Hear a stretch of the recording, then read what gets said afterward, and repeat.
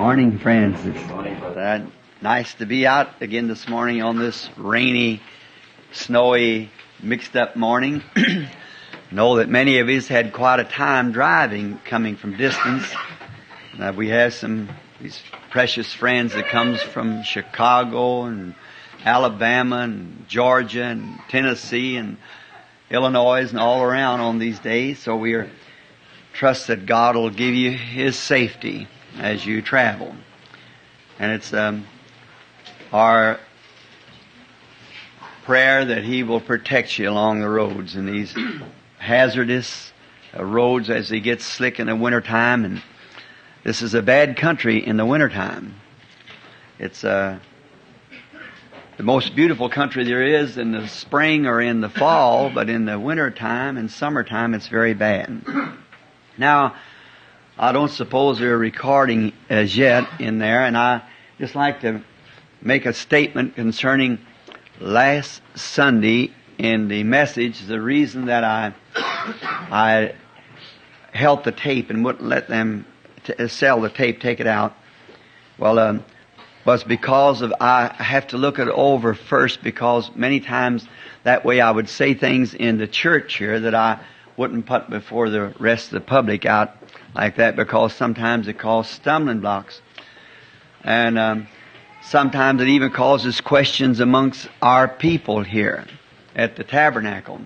And it's I don't say say those things to be indifferent, but sometimes under anointing you know things that you'd be daresome to tell the people. And then sometimes under anointing something will slip out, you see, and you won't notice it. And one of the things that I believe was said that last Sunday that might cause someone, when I mentioned that I never did believe in altar calls, see, I want to say that and clear that so you'll understand. There never was an altar call made in all the Bible. There's no such a thing in the Scripture. Nowhere down through the ages was it made till the Methodist age, about 200 years ago. See? Altar calls are when people come up and try to persuade and pull people. Come on, John, you know, your mother died praying for you. Come on, John. That's not conviction, friends. No. Them kind, I very seldom you ever hear one. It ever goes very far. And in that you get everything. That's the reason the church is all muddled up the way it is today, is because of such things. Conviction, you don't have to say a thing, brother. God's there and done the work. While Peter spake these words, the Holy Ghost fell on them and heard the word. See? There's no altar call. See? No such a thing. Now the altar is a place of prayer, where every person coming to the church should first go in, kneel at the altar, silently pray to God, and offer their petition of prayer and for their loved ones, and thanking God for what they had done for them, then go back to their seat. And then the church is a place where the Word of God and judgment begins at the house of God, where the judgment of the Word goes forth. But today we change that around so much. Now I have nothing against anyone who makes altar calls, see, and I've made a many one myself. And I'll probably make a many more if I keep on going. But just for my own self, see, you collect too much. And there's nothing against it, no harm in it. It's all right, see. Because, listen, Jesus said, no man can come to me except my Father draws him first. And all that the Father has given me will come to me. That's right. So that throws your altar call completely out altogether. See that all the Father, our responsibility is to preach the Word. The Bible said, as many as believed was baptized. Repent and be baptized in the name of Jesus Christ for the remission, forgiveness of sins. What? Be baptized in the name of Jesus Christ for the remission of sins. See? And you shall then receive the gift of the Holy Ghost. But when you persuade and pull and scare people and talk people in, people must come sanely, soberly, under conviction, and receive Christ. then the first thing they do as soon as they receive Christ sitting in their seat, the next thing is to be baptized in the name of Jesus Christ for the remission of those sins that they have been convinced that they're wrong. That's how they're remitted of their sins. Because they have repented, been baptized as a memorial to the people that I have received Christ as my personal Savior. Then you're a candidate for the Holy Ghost. But now many people continue on persuading and calling to the altar and so forth like that, which that's all right. I'll go with that. That's perfectly all right as far as I'm concerned. Anybody that wants to do it, but to me, it's not scriptural, you see. And so I just like to stay with the Scripture. And therefore, the reason I held that tape up was because you get that out, we'd have 500 letters a week to answer. You step on a little tradition somebody's got, and that's all you have to do. And then it's all go over again. And I think a lot of times that I am a little too critical upon different things like that, and I don't mean to be that way, but sometimes offices pull you that way, you see. They make you lean that way. And so I'm sure that people understands that. Amen. Now, we are very grateful that we still have a kind Heavenly Father who looks over our mistakes and doesn't reckon them to us. I was reading over in the book of Romans, the 4th chapter, where Paul wrote the divine commentary of the life of Abraham. Now we know that Abraham many times got kind of frustrated like we do. But when his commentary was written, there wasn't any of his frustrations mentioned, see. He never mentioned them at all. It said, Abraham staggered not at the promise of God through unbelief, but was strong, giving praise to God, see. And that's the way I hope mine be wrote up there. It's not my mistakes and everything, but just what I try to do, the intention of my heart to do for God's people. And now, we have come this morning to try to bring a little message here that maybe the Lord has laid upon us to give to the people, and hoping that it'll do you good and do me good, because we are together and living in a tremendous time and last days. So just before we have prayer, I'd like to read a couple places in the Word, one before prayer and one after prayer. And first, to open up our service, or this part of it, I wish to read out of the book of Hebrews, the 11th chapter of Hebrews, and 32nd verse, beginning, talking about faith. Now what shall I more say? The time would fail me to tell of Gideon, of Barak, Samson, Jephthah, David, Samuel, and other prophets, who through faith subdued kingdoms, wrought righteousness, obtained promise, stopped the mouth of lions, quenched the violence of fire, escaped the edge of the sword, and out of weakness made strong, waxed violent in fight, turned to flight the armies of the aliens. Women received their dead raised unto life, and others were tortured, not accepting deliverance that they might obtain a better resurrection. And others had trials, cruel mocking, scourging, yea, moreover, bonds, imprisonments. They were stoned, they were sawed asunder, they were tempted, slain with the sword, wandered about in sheepskins, in goatskins, being destitute and tormented. Watch this, princes, of whom the world was not worthy. They wandered in deserts and in the mountains and in dens and caves of the earth. All these having obtained a good report through faith received not the promise, God having provided some better thing for us, that they without us should not be made perfect. When I read those stories of those gallant soldiers, I wonder where our little testimony will stand with them people at that day. Just before prayer, would anybody like to be remembered to God? Just raise up your hand, and whatever you have need of, may He see and hear and grant it to you now as we bow our heads. Our gracious, loving Father, We humbly approach Thy throne this morning in the name of Jesus, Thy Son, to offer prayer for ourselves and for others. Thou would first, Lord, forgive us of all of our trespasses and our iniquity, and then we would pray for others, Lord, that they also would be forgiven and Thy church would be drawn closer to Thee. For truly, Lord, in our heart we believe that You're ready to work a work with Your church, ready to take it out of the world and be translated into the kingdom of God. But Lord, help us to make ourselves ready for that hour. May this morning be the time, Lord, that from one up to all of us will lay aside every weight and the sin that's so easily beset us, that we might run with patience the race that's set before us. And I pray, Heavenly Father, today that You'll heal the sick and the afflicted. Many are suffering across the nation, plagues and viruses as the doctors place them. And I pray that Your healing virtues, Lord, will be to those people.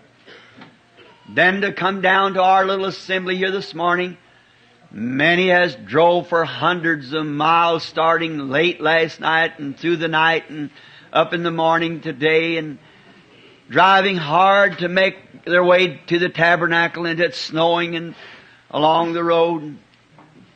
God, we pray that You'll especially bless them. No doubt many had to give a great portion of their coming week's food or whatever it would, or things that they've been able to spend their money for gasoline and stuff to come. God, he that comes to You empty will go away full. You promised it.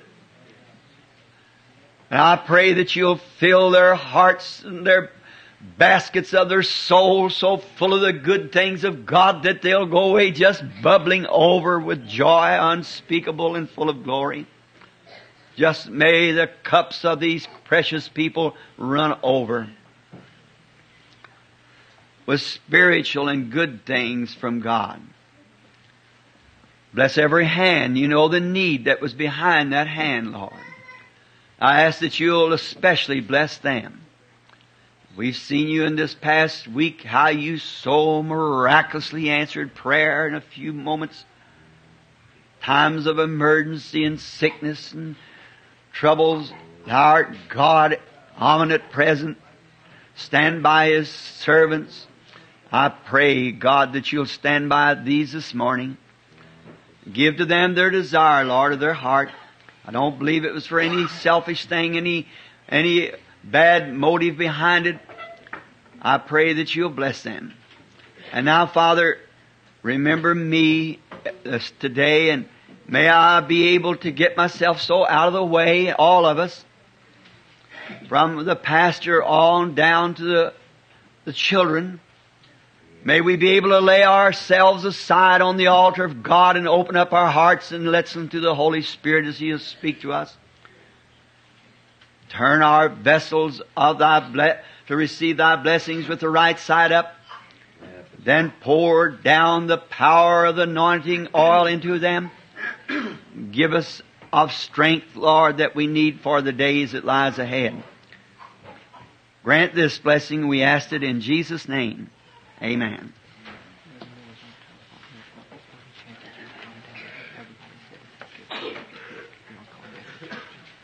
I don't know.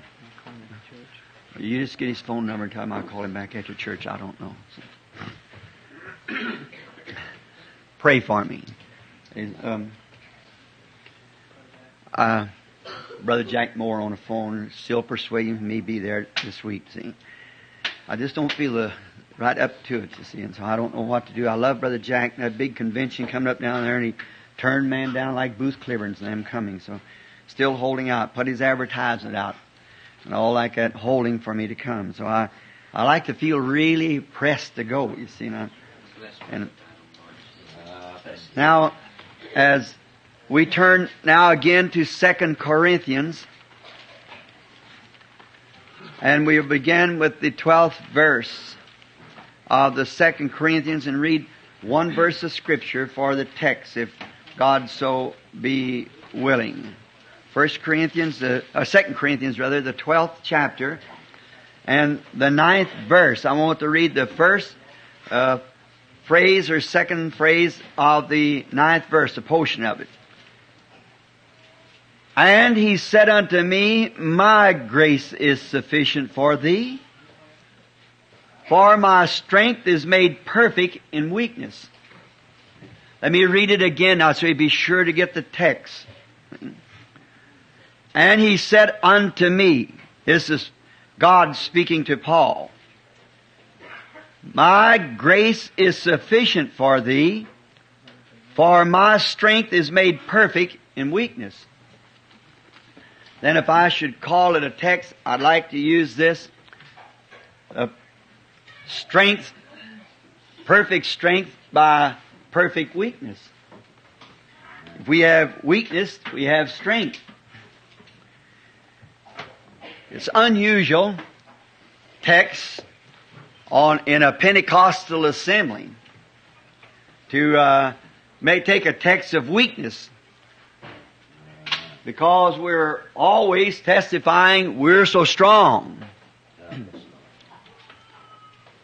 And I said before that I only try to pray through the week and find out what would be good for me to bring before the congregation. If it was just coming here to be heard, I would much rather hear anyone else this morning stand here.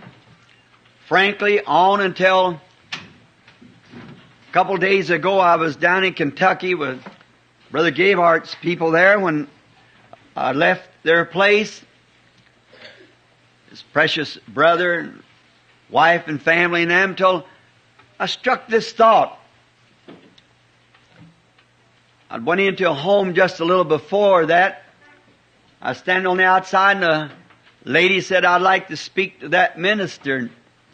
I went into their little home and she said, Your brother Branham? And I said, Yes, ma'am. She said, I'm so ashamed of the looks of my house. And she said, I asked you in. She started weeping. She said, but I have such a need, and I got real confidence in you. And I'd found out it'd been where our little sister Cox that we stay with some down there, a little grandmother with a tape recorder going through the neighborhoods playing the tapes. That's it. That's the idea. I looked around in this home, a little humble home, about like I was raised in, but the wall full of pictures of Christ. There laid a Bible on the table. I said, I'd never any more honor in my life. This is the kind of home I like to walk into. She asked a request for someone. 5 hours from the time that we prayed together, this little grandmother and I prayed together, God had answered. Amen. Hallelujah. Thank you, Jesus. So we prayed again, and Mother Cox and I, them around the table that morning, had bowed and asked God to give us an opportunity to do something. And through the efforts she had made and through asking that, God opened up a way, you see. Amen. He's God. We try to make our weaknesses excuses.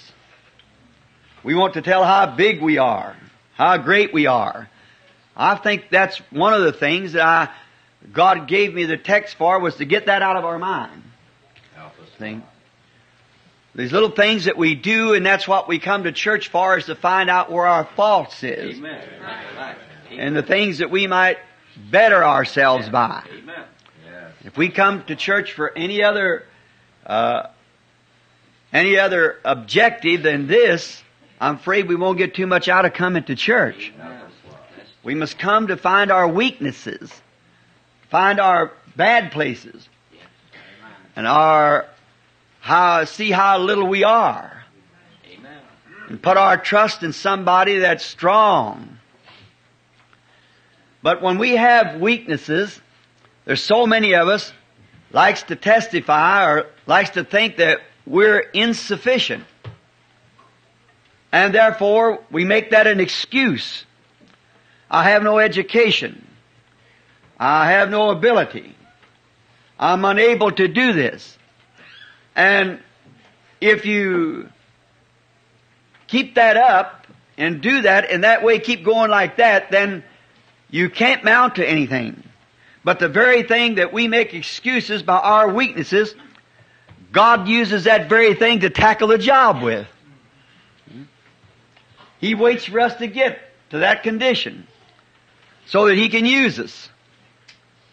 We take the excuses and say, well, I can't do this. I'm insufficient. I can't do it. And God takes that very thing to do the job with. That's true. That's the reason why that He chooses us, because we're in that condition. Now that sounds strange, but just a few minutes we'll get to the reason of it, if God being willing. We find out, just as we've been reading, that weaknesses and rejections, and we find out that those people who are the weakest and the rejected by the outside world is God's heroes that conquer up in the front line. Takes those who feel themselves unworthy. There was a Methodist brother, 3 of them comes to this church from up in Ohio or northern Indiana. They said to me not long ago, Brother Branham said, we just received the Holy Ghost. Shall we now seek for gifts for our ministry? I said, don't do it. Let alone. And he turned and looked at me and said, I just read a certain brother's book that told us after we receive the Holy Ghost, we should seek gifts for these, to use this Holy Ghost. I said, and become a stuffed shirt. See? If you notice in the Bible, it's always those who are trying to get away from it that God uses. Amen. As long as a man wants to do something and thinks he's got enough ability he can put the job over, God could never use that man. Amen. Look at Moses running, look at Paul running, and the rest of them trying to get away from it. I said, don't seek nothing. God's got anything for you, He'll give it to you. See? Just let Him take care of that. I said, then you get some of these times like we had today, everybody's wanting to do this and do that and become some great person. Look what we got into with it, you see. Yes. Instead of trying to be great, we ought to be trying to find out how little we can get. See? Then God can use us. I got several scriptures written out here that I should be referring to, I suppose, but I probably won't have time to do it. But notice that it takes the weakest and the rejected, and practically every hero God ever had on the front line was that type of person. A person that was rejected, a person that thought he was insufficient, a person that had no ability at all, then that person's just in good shape so God can start using them. That's right. It's when they feel like that they haven't got nothing, that's when God can take a hold of them and do something with them. See? But when we are thinking that we are able to do it, then God can't use us because we're wanting to do it ourselves. And then the other side, we get these feelings and we think then that we're insufficient and we don't want to do it.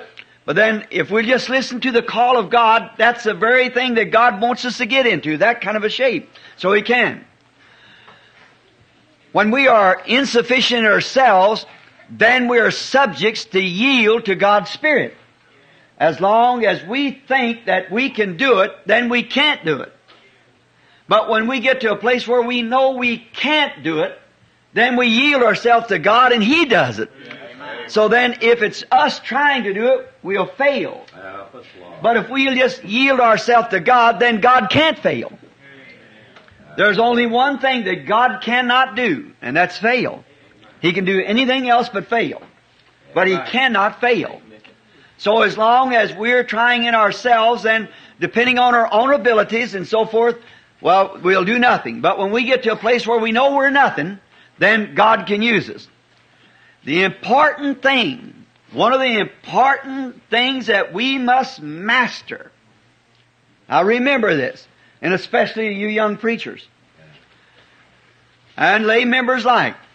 There's one thing that we've got to master if we expect to fulfill God's desire in our life. That is, we have to master the thought of human ability. If we ever get to a spot where we think that we can do it with our own intelligence and our own abilities, we've got to master that in such a way that we can get rid of the thing and lay it aside so that God can use us. That's right. And make a complete surrender. We cannot use one ability. We've got to make a complete surrender. And to come to God, you've got to surrender to Him both soul, body, and spirit. Everything that you are has to be surrendered to God in order that He can work His will in you and in me. Now that's hard, I know. Because we're always wanting to put our part in something that we know that we want to do it. We say, well, I just know it should be done this way. But as long as you're doing it that way, it's going to be wrong. And God will never use that effort. Maybe with the help of the Lord, we're going to get into that in a few minutes. And just show you how God cannot use your ability. That's what's the matter with the world today. These too much seminary experiences, too much placed upon education, too much placed upon relationship or fellowships in denomination. We rest on one another. We rest upon man with ability. The Bible said, how can you have faith when you are, let's see, how is that scripture? How can you have faith when you're preferring one another? When we are expecting, saying this guy, he's a great person, this is a great person, I'll just lean upon him. That displeases God when you do that. We must lean upon God and God alone. We mustn't trust the ability of ourselves or any man. We must completely yield to God. No ability, I don't care whose it is, will never be usable in the sight of God. God has to get all of our abilities out of us before He can achieve His purpose. If He's got something for us to do, and as long as we feel that we're doing a pretty good job out of it, then we'll never be able to be used of God. Now you say you're making an awful broad statement there, Brother Branham, and that is a broad one. But just look around and find out whether it's right or not. Look around today at all of our great achievement we think we've done and where is Christianity in the United States. Look at all of our churches and denominations and our evangelists and healing campaigns and everything else we've had. And what is it? Worse than it ever was in the beginning. It's worse off today than it ever was. Because that we have tried to do it in human ability. They gather together and make long prayers and go out there and had the other day where they had so many 150,000 or something like that gathered together. Both Protestant and Catholic. Say some prayers and pray some prayers and make some prayers and so forth. That just might as well not have gathered. It's not worth nothing in the sight of God. Now if I get critical, forgive me. See? But you've got to drive the thing down. Amen. See? You've got to make it hit the nail. And what good did it do? Nothing. And it'll never be until every person that professes to be a Christian will forget his own ability and yield himself to God. Then God can achieve His purpose by sending not a revival, but rather what He needs to do first is send a killing. That's right. So we can revive. You have to die before you can be born again, and He needs a killing of ourselves. This tabernacle needs a killing, and me with it. All of us.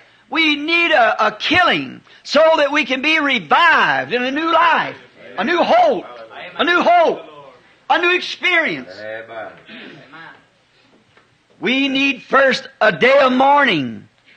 We need a place of yielding to the Spirit. Instead of so much depending upon schooling, upon our programs, and our campaigns, and all that we have, we rely upon cooperation with so many different ministers to cooperate. We allow so many, if we can't get so many, well, we won't do it. We won't go to the cities without that. And then when we do that, we're making it in a great big machine. It's got a carbon knock in it. See? So we got to get away from that human ability. We got to get to a place where we can surrender our souls and lives even to the housewife, to the farmer, to the mechanic or whoever we are, we got to surrender completely to God and know that we are nothing. Then let God start from there. Then He starts moving, working. And that includes all of us, everyone. That's the thing that we got to do. History proves, does now, proves, history does, that God always chose the nobodies to become His somebodies. God takes the person that's nothing. Today, unless you got a good theological background, you better not even try to approach the city. You better not even try to approach a meeting. But if you got great backgrounds and great trainings and things behind you, you can go into any city and get a cooperation. Have a great meeting. Without a meeting, it is a meeting. It's like anything else. But what good does it do? See, you get these little girls and boys coming up, chewing gum and going up to the altar, and women and men going up there just to say they went up to the altar. Go into the room to instructions and come back out and be sprinkled or immersed or whatever they are. In a year from there, one of our greatest evangelists said if he could know that he could save 10% of his conversions for 1 year, he would be happy. When if he had 1,000 conversions, the next year there ought to be 10,000 of them. See, we're missing the goal. We're missing the purpose. Some of us build it up on intellectual conception. Oh, that this know-it-all, this man's a trained scholar. We should train our people and school them. The next one bases it up on some sensation of movement, shaking, crying, shouting, dancing in the Spirit or something. Some emotional, outward work. Amen. And that's just as bad as the education. Amen. If the devil can't get you on this side, he'll push you off that side. Amen. But the thing of it is having nothing that you can depend on in your own self or anything that you can do. Just a complete, total surrender of your weaknesses unto God and say, here I am. Amen. Have nothing, no ability that you can trust in. Search back through the Scripture and find out, as I've got the Scriptures written out here I'm referring to. Back through the Scriptures we find out that God always used the nobodies to become His somebody. He always taken those that the world had rejected, the modern age had rejected, and that's the kind that He picked up to use. Consider the apostles. Think about Peter the fisherman. Not enough education to write his own name. John, ignorant and unlearned.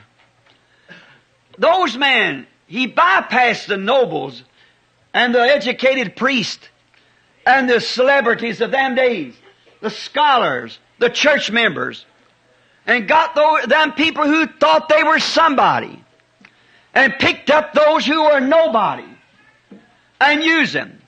Now, a somebody can become one of His people. God can use them if they're ready to forget that they are a somebody. If you're ready to forget that you're a somebody and become a nobody, then God can use you and make a somebody out of you. See? But you've got to forget that you're so important. There's many of us. Many of us do that in our lives. As soon as they become Christians, they become arrogant, indifferent. That's right. When they're just taking the vice versa of the path, they're going backwards instead of forward. When more you can get out of yourself, more room you've got for the Holy Spirit to come in. Like Elijah told Jehoshaphat and them, said, dig this place full of ditches. Deeper you dig, the more room you're going to have for water. And the more of our own selves, of the own rubbish of our own abilities that we can throw out of us, the more room there will be to be filled by the Spirit of God. As long as we can do that. Paul, the one we just read about here in Corinthians, in 2 Corinthians, we find out that this man was a great man. He was a scholar, a great man. But he had to forget all he ever knowed in order to know Christ. I'm going to read one of these scriptures here. So if you want to read it with me, let's turn to 1 Corinthians, the 2nd chapter, and the 1st verse, just a minute. And let's read here just a minute what Paul said, this great scholarly man, what he said about himself, what he had to do. 1 Corinthians, the second chapter of 1 Corinthians, and begin with the first verse. Listen to this scholar. This man was trained, he could speak pretty much any language there was in the world. He had to brag about it. He was brought up under the strict sect of the Pharisees. And his father was a Pharisee. Later he was a Pharisee of the Pharisees. And that means that he was absolutely the strictest of the Pharisees. He was a great fellow. And he had authority. And he was smart. His father had given him an education under the best teacher there was in all the land, Gamaliel, at that time. The most notable teacher of any of the schools. Paul became that type of a man. He learned every language. He learned psychology. He learned all the different things that there is to be learned in that way. And he leaned hard to the tabernacle of the priest and with the great man. And he was going about making havoc of the church. Listen to this same man with all this education after he had received Christ. Listen to what he said. How strong and great he was. He had to forget it. He had to realize that he could not depend upon himself. He had to realize that his education was nothing. He had to realize that all of the training he had ever had, he'd have to forget everything he's ever trained for. Listen at him now. I, brethren, when I come to you, not with the excellency of speech of wisdom, see, declaring unto you the testimony of God, I never come to you to tell you, now I am Dr. Saul from the school of so-and-so. I am out of the great sect of this denomination. I never come to you like that. For I am determined not to know anything among you save Jesus Christ and Him crucified. This is a testimony of a man like that. I'm determined to know nothing about your abilities. Amen. I know that there's nothing in you. And I'm only determined to know one thing that I see in you. That's Jesus Christ and Him crucified. Hallelujah. The crucified Savior among you. That's all I'm going to recognize. Listen to Him. And I was with you in greatness. And what? Weakness. And in fear. And much trembling. Could you imagine a man, a Pharisee of the Pharisees, a teacher of the teachers, a man that was trained from childhood for the ministry, to be an eloquent man that was smart and brilliant, to come before a class of people like the Corinthians and say, I was with you in weakness and in fear and much trembling. Glory. A man who turned the world upside down. Glory. The greatest missionary that's ever been known. Confessed that he come in weakness. Not as a trained scholar, but in the weakness. And fear lest he'd step off the path somewhere. Amen. Much trembling because he could not trust in his own ability. The reason he was fearing, not because he's scared of anything, but he was scared he would displease God in some way, that he'd get his own ability mixed up into it. Something that he had learned that he's telling me, I didn't come to you with this excellent speech. I come to you in fear that I would come that way. But I come to you knowing nothing but Christ and Him crucified. And I come to you in fear and weakness and in much trembling. And my speech and my preaching was not with the enticing words of man's wisdom, but in demonstration of the Spirit and power. Listen to this man who was a warrior, has stripped himself. Amen. If there's anything that our schools need today, if it's anything our churches need today, is a stripping of themselves. Amen. Of your own thoughts and your own abilities. Strip yourselves before God. Amen. Unless you would try to do something within yourselves. I hope that gets down deep to us, both here in the tape world too. Help us, Lord. that you realize that you've got to become nothing. Not a know-it-all, not a great somebody, but a nobody. You've got to come dust. You've got to get to a place that you know that you're nothing. And don't never rise above it, for as soon as you rise above it, you rise above God. You've got to keep yourself in the dust or on the road to Damascus. You've got to keep yourself off your high horses. And that's for everywhere. Hear it in the tape world. My speech, he said, wasn't in the enticing words of man, a man's wisdom, but in the demonstration of the Spirit of power. Hallelujah.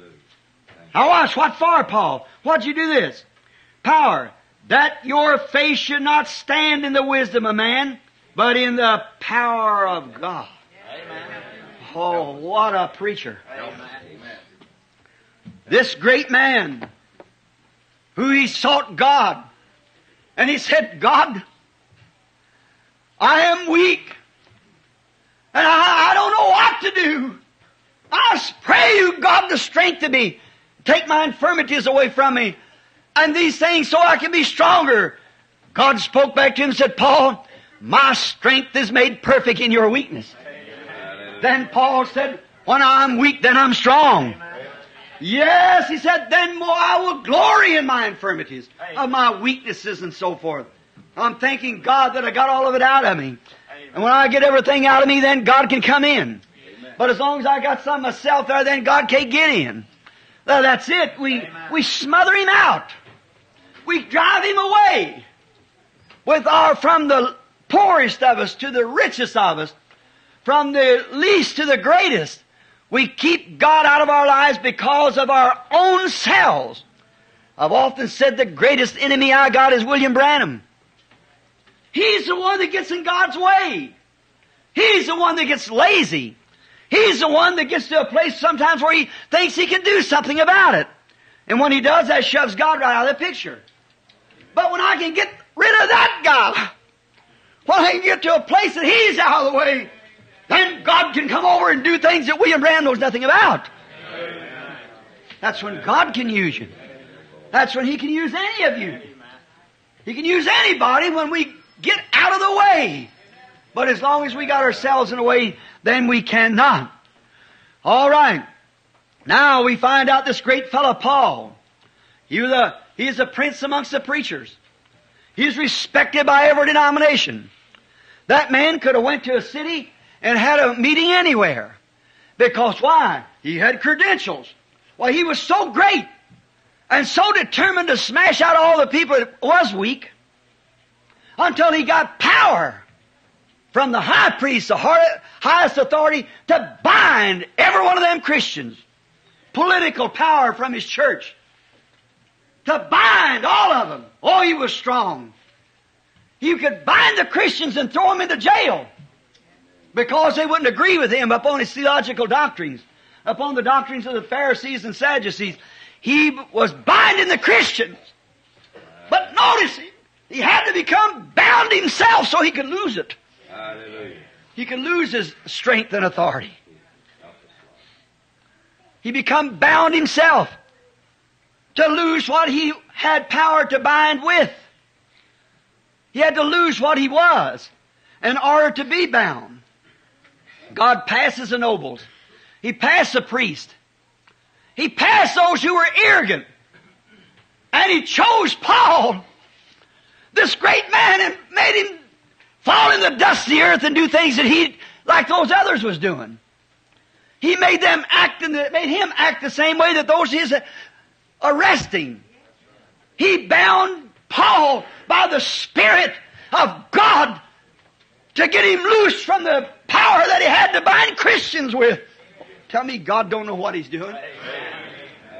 He took away his strength in order to lose his hope. How many ministers could God use this morning if they'd only let God bind them with His Word and with His power and loose them from the strength of them denominations and organizations? How many sincere people in the city this morning that goes to these great organization churches.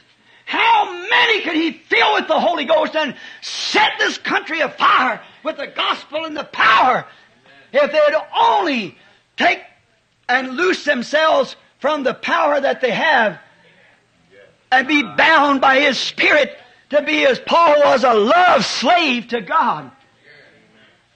God took Paul and made a slave out of him, bound him to Himself, and sent him to the Gentiles, which He hated. But you see, he had to be loosed from his ecclesiastical power to be bound to the power of God. He had to lose his strength and become weak and nothing in order to receive the strength of God, to be bound to God, to do what God would tell him to do. That's what we have to do today. That's what I need. That's what every man needs, is a loss of himself, loss of his ability, loss of what he is, that he might have a complete yielding to the Holy Spirit. The housewife needs that.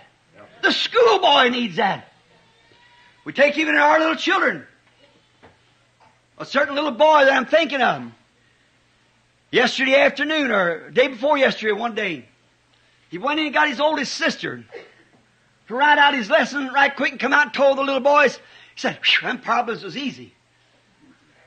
See, they're taught almost to cheat. How much better it would be? Those people are pillars in a church.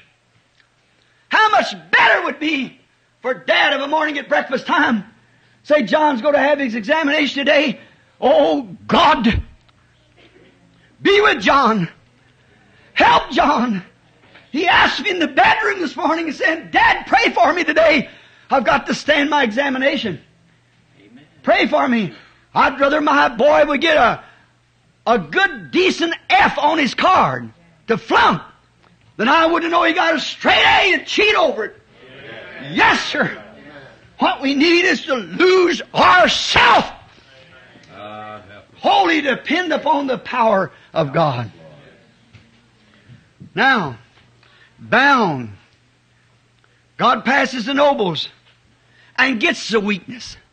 God passes those who think there's something to take somebody that don't know nothing to order to work His purpose in their life. That's what we get. God said to Paul, my strength is perfect in your weakness. My strength becomes more perfect as you become more weaker. More you can yield to me, the better I can use you. The more you can forget about your education, the more you can forget about your denomination, the more you can forget about your stuff. And yield yourself to me, the more I can use you. Because you become weak, I'll make my own purpose strong. God can make strength out of weakness.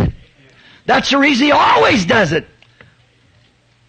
When He chose His disciples, who would think the humility of His own Son when He was born in a manger, in a manured barn, in a cow stall, and was wrapped in swaddling's cloth.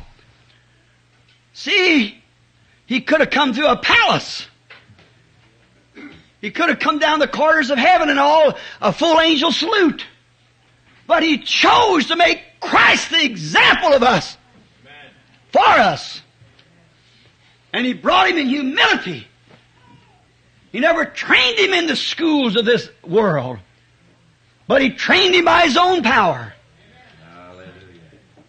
So He could completely yield Himself, not to the thoughts of man or the strength of the world, but yield Himself to the power of God. That's what's us today. We yield ourselves today in our great denominations and realms. We yield ourselves over to the denomination, what it's got to say, what they say about it. But that is contrary to God's will. We've got to yield ourselves to the Spirit of God and go where the Spirit says go. That's right. God's soldiers, heroes. We just read in the book of Hebrews, the 11th chapter and the 34th verse. Out of weaknesses was made strong. They had to get weak before they could get strong. Out of their weaknesses, they were made strong. You're just putting the scriptures down out there, Hebrews 11:34? All right. Here's something to console us. Here's something that encourages. Out of weakness and humility, God chooses the people to build His kingdom out of. If we ever get to heaven, if we ever stand in the presence of God with His church, we'll stand in a bunch of people that's been weak and rejected and cast out by the world. Know it nothings. Isn't it strange that God likened us to sheep? A sheep is the most helpless thing there is. There's nothing so insufficient of defense than a sheep. A rabbit can run. A squirrel can get in a tree. A dog can bite. A lion can tear. A horse can kick. A bird can fly. But a sheep stands helpless. That's the way God wants us. Realize that we are totally insufficient. Then God takes that person and begins to mold Himself into that person. Make His hands do what God would have hands to do. Make His lips speak what God's lips should speak, because they're not His, they're God's. He begins to build a character. Begins to take this weakness and to make His own self. He brings us here in the earth, but then we are educated, we're smart. Did you ever notice the lines, the lineages? When we take, for instance, like an Abel. From Abel comes Seth. Seth's lineage come right down to Noah's time. All of them were just humble farmers. But Cain's children become smart, shrewd, educated, great man, builders, professional man. But God's side was weak and humble. That's how God used them. That's God's opportunity. That's God's way of getting to us. It's when we're weak. We get something in. This encourages us, of course, because God's whole kingdom is built out of these kind of people. Then when you get to that kind of a way, then you're in His kingdom. The case is with us that not that we are too weak. The case is we're too strong. We're just too strong. That's all. The thing of it is we're too strong-headed. That's right, we're too strong in our head. We know too much. God wants to get that out of us. That's right. We're too strong. We're too strong to yield to Him. We yield to ourselves. We got to think, well, now here, I got sense enough to know. I was amazed a few nights ago when Mama was sick out the hospital. I went to, there's a little lady next door, a fat little lady, sure, you forgive me, sister. She's a little Kentucky girl from down there, and that was her mother-in-law. And I was talking to her that night, wife and I there, along about 1 o'clock in the morning, and her husband laid down on the floor and went to sleep. She said, "Get out of here. You're no good to your mammy anyhow." And run him out, her husband out of the room, because he's laying right straight across the door where the nurse and nobody getting his snoring away on the floor. So she got him up and run him out. And she got to talking there. I got talking to her about the Lord and so forth. And she said, all I ever know was a gooseneck hole in a tobacco patch early of a morning, cutting out the weeds and suckering tobacco and so forth like that. Said, but I tell you, said, Pappy sent us everyone to school and said, we still ain't got no sense. I thought, well, maybe that's the reason. See, you got to keep the things of the world from you. Now, I'm not supporting ignorance, not that. But I'm trying to think, when you get to a place where you think that you just know so much that nobody else knows anything about it. Your knowledge is all right as long as it don't interfere with the promises of God. We're controlled by 5 senses. And those 5 senses, see, taste, feel, smell, and hear, is very fine until they interrupt the sense of faith. Then when they come against faith, and how do you know which one's right? Because faith will always agree with the Word. Amen. And then if your faith is contrary to the Word, or you think it is, then you haven't got faith. You've got a make-believe. You've got to boast in your senses of some scholarship that you've learned about or something. But when you get away from that and depend completely upon faith, and faith can only be built upon the Word of God. Correct faith. A doctor once said to me, he said, I believe, Billy, if them people, you tell them to go out there and touch that post, that tree, And they believe that they get well just the same. I said, no, sir. It cannot, doctor, because of this one thing. See, them people knows that that's just a post. They know there's no virtue nor no strength in that post. But any man that's mentally balanced would know that that is the Word of the living God. That I can base my faith upon that and know it's thus saith the Lord. And if anything is contrary to that, then I don't believe my senses. No, sir, just leave it alone. Go by your other sense, the sense of faith. All right. God takes those people to do. When they are nobodies, you'll yield to Him. D.L. Moody of Chicago. He was of Boston. He was a shoe cobbler. A little bitty fella, insufficient, didn't depend upon himself. Now you take these great schools that they got, the Moody School up there. If Dwight Moody could raise up again and see that school, the first thing Dwight Moody would do is get rid of that school. Amen. If Martin Luther could raise up, the first thing he'd do is get rid of the Lutheran organization. John Wesley would do the same. Them men never founded those organizations. It was the man that followed them that did it.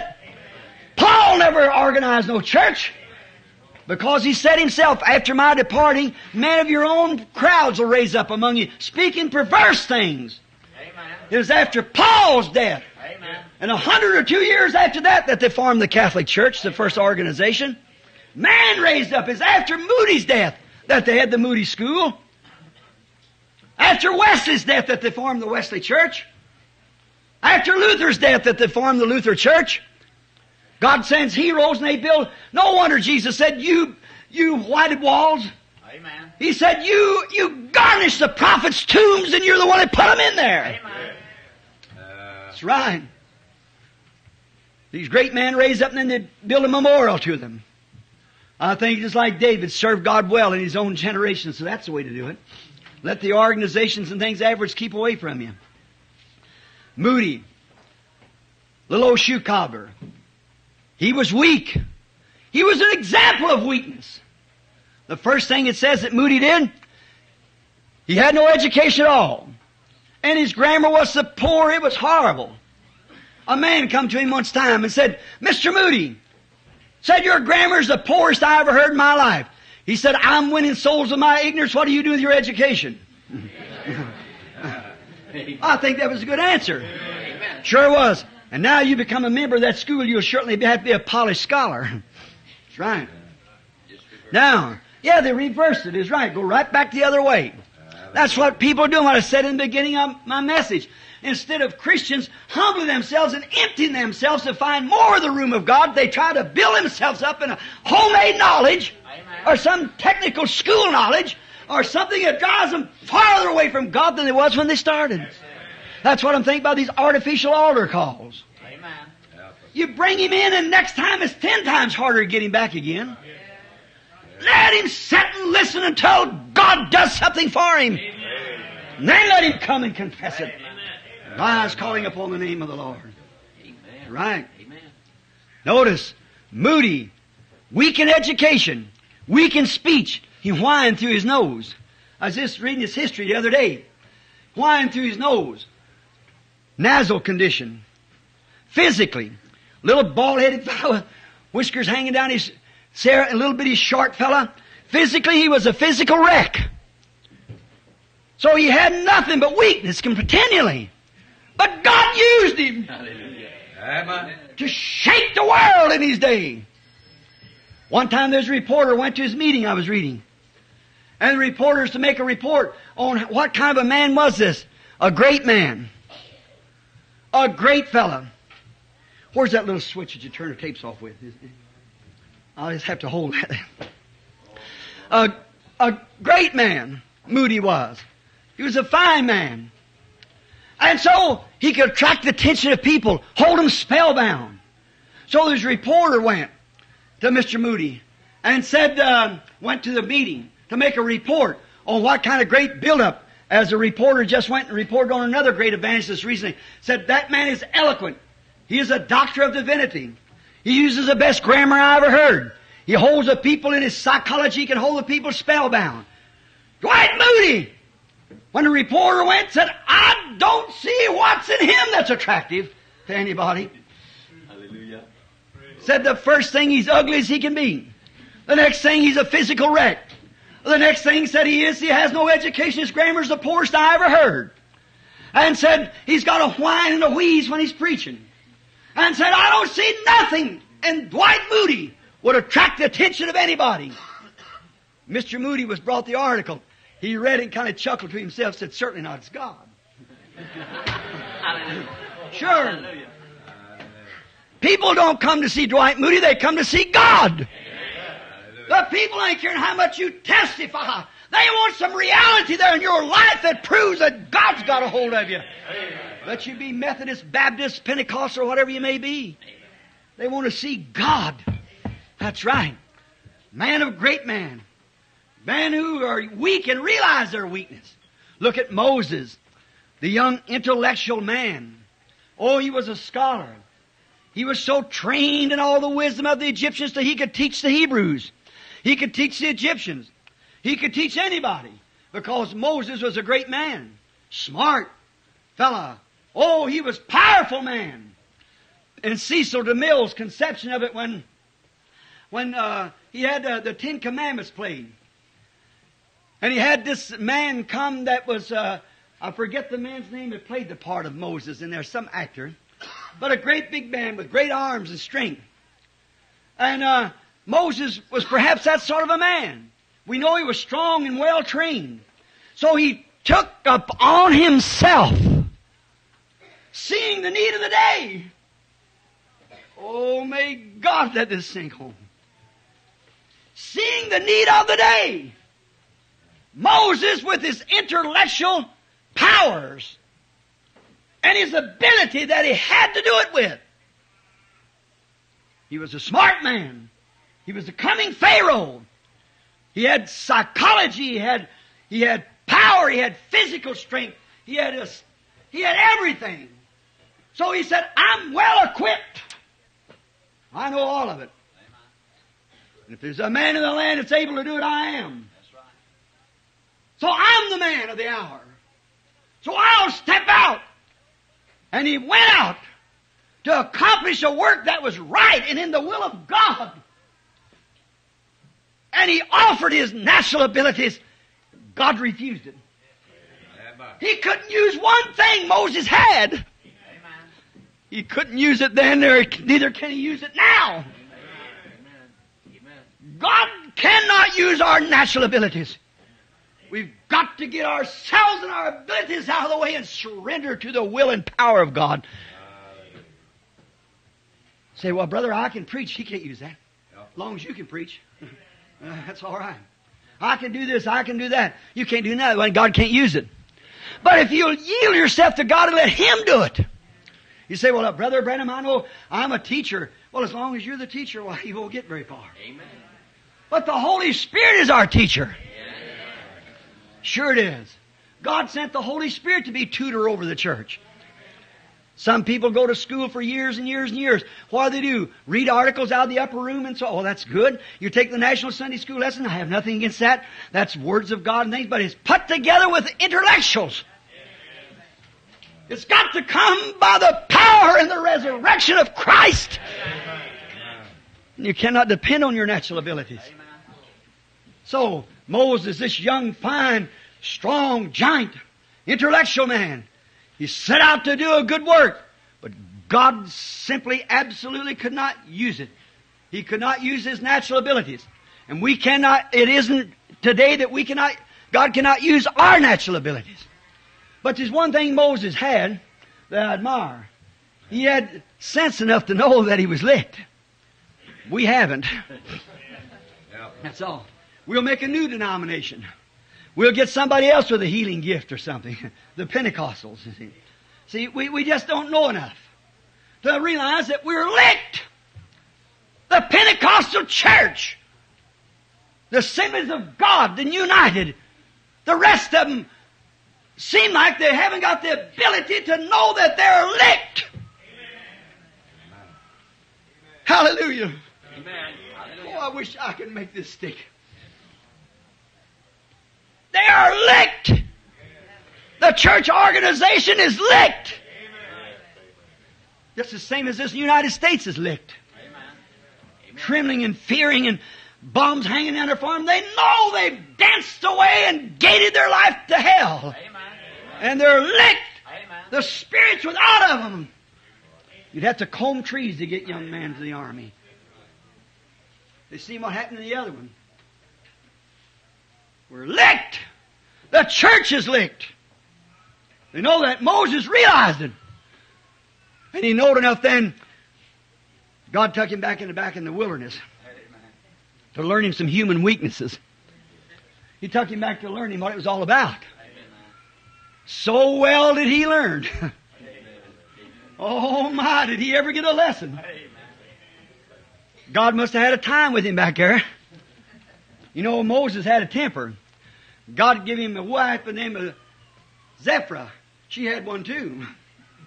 So I imagine everything wasn't so pleasing back on the backside of the desert for a while when both their tempers got out of control at the same time.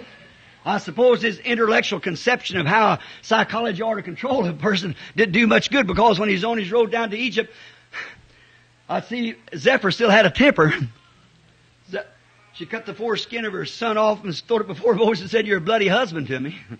God was so angry with him, he looked for him in the end if he could find him and slay him. I guess there was a little things God had to teach him back there, see. That he was a human. All of his wisdom of Egypt, and all of his powers of intellectual, God could not use a one of them. You come say, "Now, Lord, I've been in school for 40 years now. I'm an intellectual student. I can quote that Bible with my eyes closed." God can't use a bit of that. Amen. No? "Oh, I belong to the biggest church there is in the country. I'm this, Lord. Oh, I'm a Pentecostal. Glory to God, I just received the Holy Ghost the other night. Hallelujah. You're going to make me to do so and so." God can't use a bit of that. Amen. No? Whenever you get licked and realize you're licked, then come on back and humble yourself. Get weak. Find out you're human. And there's none of your intellectuals can do. The human weaknesses will never be used of God. God, by the human weaknesses, pours Himself into you, and then He uses Himself. You just become an instrument. Amen. Certainly. You've got to get yourself out of the way. Moses, he learned human weaknesses real good. He learned it so well that when God called him, he had 7 weaknesses that he could argue against God's call. Did you ever study in the first part of Exodus? The 7 weaknesses. I got them wrote out here. I want you to listen to them. The first weakness he had was a lack of a message. Second weakness he had was a lack of authority. The third weakness he had was a lack of eloquence. The fourth was adaption. The fifth one was success. And the sixth one was exception. Now you compare yours with his and see if you can come up with that. See if you can get as weak as he was. "Lord, I ain't no good. I can't speak. I slew an Egyptian. I can't go back there. Everything, they won't receive me. I got no message. I can't speak. I'm a sword speech." See how he was? He was nothing. Brother, he had been cured. Yeah. God could use him then after he's cured. Yeah. That's He can use us after we get cured. To find that my PhD and LLD and double LD or whatever it might be, all of my degrees is nothing. God can't use them. "Well, I'm Assembly of God. I'm a Oneness. I'm a Baptist. I'm a Presbyterian." God can't use a bit of that. Amen. Quicker you get away from it, well, the better off you'll yield yourself to God. Amen. Like the prophet was, said, "I'm a man of unclean lips and among unclean people." And the angel went and got a tongs and went to the altar and got a coal of fire and touched his lips. Then he cried out, "Lord, here am I, send me." Yeah. After he had realized that he, yet being a prophet, he had unclean lips. As soon as we can realize that we are nothing, that you're nothing, you're dust of the earth, God cannot use you. Yes, your experience, all your weaknesses wouldn't match Moses. He had 6 different weaknesses here, and he had learned human weakness. Now look at the difference between that Moses meeting God and Moses looking up on the side like today, saying, "Say, we need so and so. We need a revival in the land. Now, I'll tell you what I'm going to do. I'm going back and study till I get my Bachelor of Art. I'm going back and study till I can get ordained as a LLD. I'm going to study literature. I'm going to do all this. Then I'll go out and I'll be the man of the hour. I'll smother all these guys down and start off out here. Oh, brother, I'll get me a $3 million building. I'll get me a dozen Cadillacs. And oh, brother, you might as well not start because you're licked to begin with, you see. But the trouble is they don't know it. They think you have to have curly hair and wear tuxedo suits and say, "Amen, so beautiful," and all like this and be a prince. That's a woman's puppet. God wants man! Godly man! Man that can shape! But today we want Hollywood. We want something that's desirable to the eye.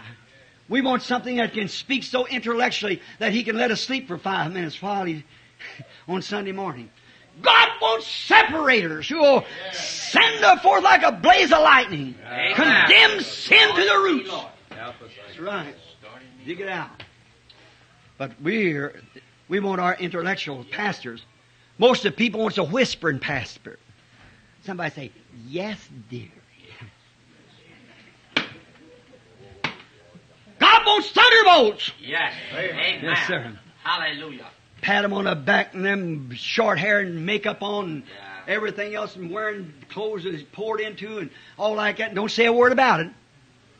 Great man called me on into his office, or not his office, his field office, here a little long ago, said, "I want to lay hands on you, that you'll stop that." I said, "Don't you do it." Don't you do it. No, Amen. sir. When you stop that, you stop the message. You stop God when you do that. Yes, sir. We don't want none of that. Did God feel sorry for Moses with all of his weaknesses? Said, "Poor little Moses. Something sure has happened to you. You fell from your degrees." Oh, my. Here you are, you're a great man, intellectual, and there wasn't nothing going to stop you. Brother, you had all your PhDs and LLDs and everything else, and now here you come confessing that you're nothing. You can't do a thing. You're just so weak. No, God wasn't sorry for him. God never took pity on him. God had him cured then of all that stuff. He wasn't sorry for him. But we find out, if you're putting it down, Exodus 4:14, the anger of God was kindled against him. God wasn't sorry for him because he's weak. You say, "Oh, Lord, I just feel so bad. I don't believe I could do it." God don't feel sorry for you. Feels like kicking you around a little bit, see? Sure, God don't feel sorry for you. He gets angry with you. You're just getting in shape then. Don't worry, He can use you. Yeah, Moses is getting cured up.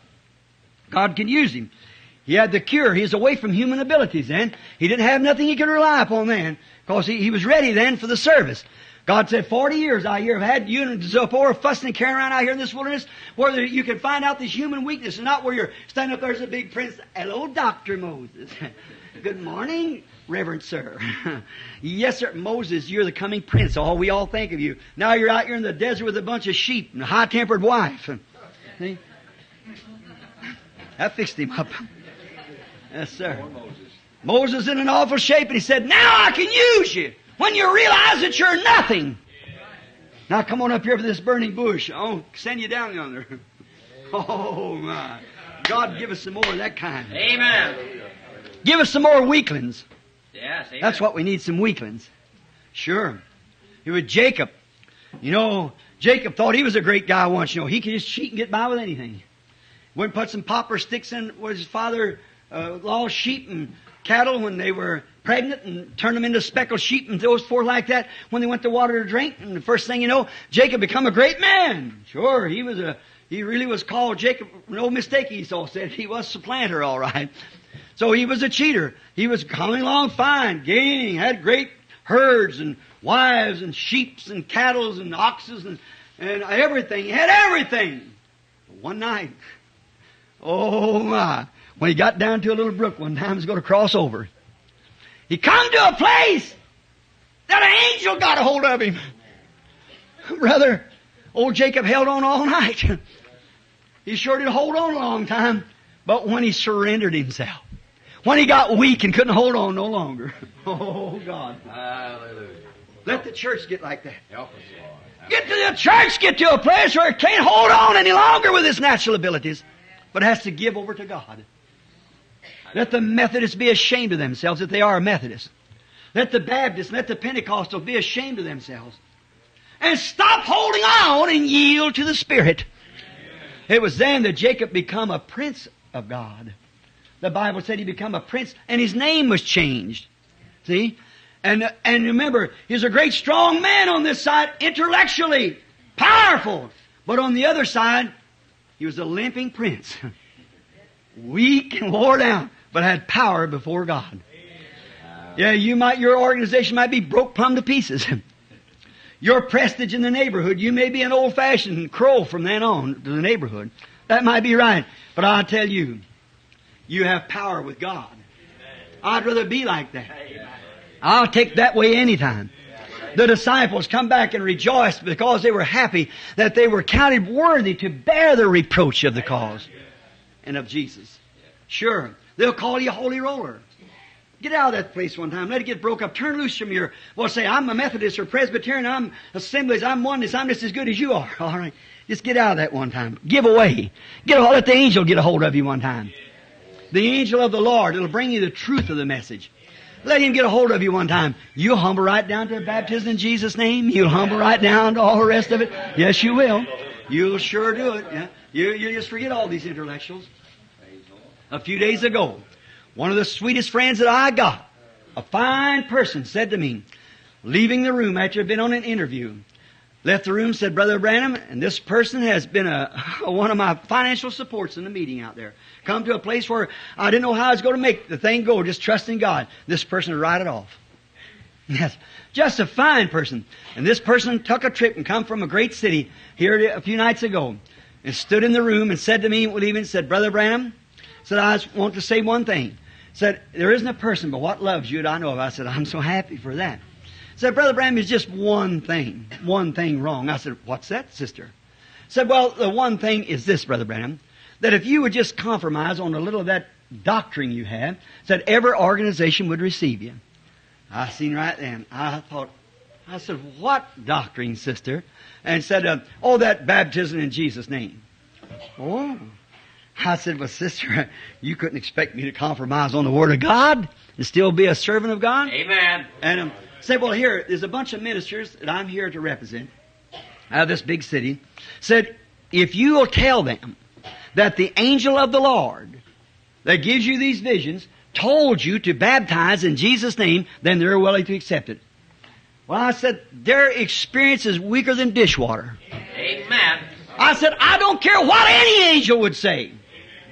If it ain't according to the Word, I don't believe it. I said, if that angel told me something different from that, I wouldn't believe the angel. Amen. Right? God's Word's first above all angels. Amen. And everything else. A true angel. I said, if he didn't tell me that, I wouldn't listen to him. Amen. Yes. The lady didn't know what to do. She said, I never heard of such. I never knew about it. See, there you are. So I give the little lady some scripture, and she said, I'm going right straight back home and study the New Testament. I've never studied it. There you are. Oh, my, oh, my. That's where you get. Oh, my. Quit trying to hold on. Turn loose. That's what you want to do. Turn loose. Jacob, when he turned loose, he was all right. He became a prince and had power with God. He was little David with his Saul's ecclesiastical jacket on that went out to fight Goliath. And when David started out there to fight Goliath with all this big armor on, he looked around, and he looked back, and he looked like the rest of them. So he said, there's something wrong here. As long as you're like the world and compromising with the world and doing the same thing the world is, there's something wrong. Amen. David said, this looks too fortified. I've got a doctor's degree. I've got a PhD. See? I belong to a great organization. How can I ever go fight with all this stuff? I don't know nothing about it. Yes, amen. I don't know nothing about it. David says, take the stuff off of me. That's right. If I'm going to fight for God, I don't want to look like this bunch of cowards standing here. Amen. Amen. All armored up and pierced up. I can't have a meeting. Many ministers that come to me and confess that they believe that name of Jesus Christ is right to be baptized in, and said, our organization would put us out. You poor excuse. Amen. Amen. Take Saul's armor off. Amen. Give me the power and strength of the Holy Spirit. Amen. God, send me with a slingshot. Amen. No matter what it is. Hallelujah. Yes. Beat the enemy down. Amen. It's true. Send me. But don't let me dress up like the rest of them with LL, PhD, doctors, and all that kind of stuff. David said the thing don't look right. He said, I don't know nothing about that. He said, the only thing that I know that I have, back on the backside of the desert, I was tending my father's sheep. And said, a lion come in and grabbed the little lamb and run out with it. And I know that's my father's lamb. And I wasn't equipped, but I just took my slingshot and went after him. So I slew him and brought the lamb back. Oh my. Them standing there with a spear in their hand couldn't have done it. That's what's the matter today. God's got a lot of sheep that's gone astray. The organizations and things have stole them out. Amen. Brought them out into psychology. God give us Davids with the Amen. Word of God and the power of God Yes. to direct it when we go to meet these intellectual giants. Amen. Right? With all the PHLLDs, QUSTs, or whatever it might be. Give me the Word of God and the power of the Holy Ghost, and I'll tell you we can slay every giant on the field. Amen. Right? Amen. We need man that can... What David was the poorest excuse there was on the field to go fight the giant. Amen. He was nothing but a boy. And the Bible said he was ruddy, a little old scrawny looking fellow, probably stoop-shouldered, piece of sheepskin wrapped around him. He didn't have none of these big intellectual degrees and well-trained. He knew nothing about a sword. He knew nothing about all this training at Saul. Saul was the best they could have had. Bishop Saul. Certainly his head and shoulders above the rest of the army. Well, he was the one who went and fought him, but he was scared. And today we know we need a revival. We know we need a stirring amongst the people. It'll not take a doctor of divinity. It'll take a weakling. Hallelujah. That'll take the Word of God and the power of the resurrection of Christ and slay this thing. It'll bring Christ to the country. And let them see that He still can open the eyes of the blind, heal the sick, raise the dead, and He's God conqueror. We need a David, untrained in the theological schools. We need a man who knows nothing about that. Some little plowboy or something. Yeah. Some little guy with his stooped shoulders, not much to look at. Will come walking down the road with the power of God. Hallelujah. Mother was dying. She said, Billy, I've trusted, believed you. You've been my spiritual strength. You've guided me to God. I said, Mama, when I was a boy, our background, of course, Irish, we kind of lean a little Catholic. I said, the church said that if they was a body of people, they had it all. Everything they did was all right. I couldn't believe that because Luther said, we're a body of people. We got it all. The Baptist said, we're the body. We got it all. There's too many. There's about 900 different organizations. I said, Mama, I couldn't put no trust in that. Which one of them is right? Amen. Come to find out, I say this humbly, sweetly, but I believe none of them's right. I go back to the Word of God. I seen what it done back there. And then God let us all go back there. Amen. Yes. And with the weakness of no supportive organization, no supportive denomination, Amen. no support of ecclesiastical setup, but in simplicity and the power of the Holy Spirit that fell on Pentecost with the same message that Peter had on the day of Pentecost. Repent, every one of you. Be baptized in the name of Jesus Christ for the remission of your sins. You won't be harnessed up like a bunch of these theologians with your collar turned around in a Bachelor of Arts degrees. But brother, you'll have something in your hand, and as long as the Spirit of God will get into that Word, it'll conquer and bring back them lost sheep that's gone astray. Amen. Amen. Amen. Confess our weaknesses. Throw off your doctrine of divinity. Throw off your know-it-all, your membership. Strip yourself before God, spiritually speaking, and call yourself unworthy. Then God can go to using you. Just don't say it from your mouth. Bring it from your heart. Amen. Amen. Amen. Jacob, David, they had to strip themselves. He is the weakest amongst the whole crowd. Think of the maybe 10,000 or 100,000 soldiers on the hill. All of them trained. Every one of them with a PhD. Every one of them with spears. They were soldiers. Each one of them was corporal so-and-so, private so-and-so. Even the privates. General so-and-so, lieutenant so-and-so. Great four-star General Saul, Bishop. Yes, Your Honor, sir. Every one of them stand there, a trained man. And the enemy stand on the hill and said, you bunch of cowards. Yes. Oh, hallelujah. Amen. Glory. And up in the camp come a little stooped shoulder. Oh, God. A little ruddy looking fellow. Hallelujah. Little slingshot over his back with a raisin pie in his hand for his brother. And that giant come out and made it cry once too often. Yes, He said, amen. you mean to tell me that you bunch of Hallelujah. trained scholars here will stand there and let that uncircumcised Philistine defy the word of the living God? Amen. Amen. Amen. Said, are you afraid of him? Saul said, if you want to go, come here. I'll send you to school for 20 years now, and I'll get you a PhD. I'll tell you what I'll do. I'll just give you my degree. He said, take the thing away. Oh, Yes.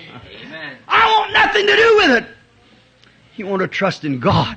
He said, I know what God did for me with this, and I'm ready to trust God in the face of anything with it. Amen!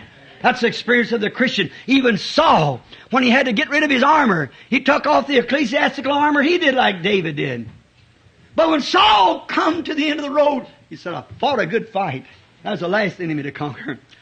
I fought a good fight. I've finished my course. I've kept the faith. Henceforth there's laid up for me a crown that the Lord, the righteous judge, will give me at that day. Not only me, but all them who love His appearing. Oh, death said, but I'll get you in a few minutes. The grave said, I'll mold you out yonder. He said, oh, death! Where is your sting? Amen. Grave, where is your victory? I know I'm laying here in this Roman dungeon, bound in chains. Yes. My wrists and hands, and I got 39 stripes across my back. I'm here with tears scalding in my eyes until I can't see no more. I can't see with my natural eye, but I can see a crown of righteousness laid up there. Hallelujah. My ankles are wore out. I fell off so much from the old molded bread they throw it in here, and the rats has run over me, and spiders and things. Till I'm weak. But he just stand in the face of death and say, where is your sting? Grave, where is your victory? With chains shaking on his hand. Yes. Amen. Hallelujah! That's what we need. Amen. Grave, where is your victory? The grave said, I'll rot you, Paul. He said, but thanks be to God. Hallelujah. I've already got the victory. Yes. Through our Lord Jesus Christ. When he was weak, Glory. his ecclesiastical, all of his ritual had been dissolved from him. All of his ordination papers had been tucked away from him. He didn't belong to the assemblies no more, or any of them. See, he didn't belong to any of them no more. He spoke so much against him to them bishops said, you mean to tell me a man serving 20 years in Roman prison up here and can tell us not to let our women preach? Huh? Don't tell us that.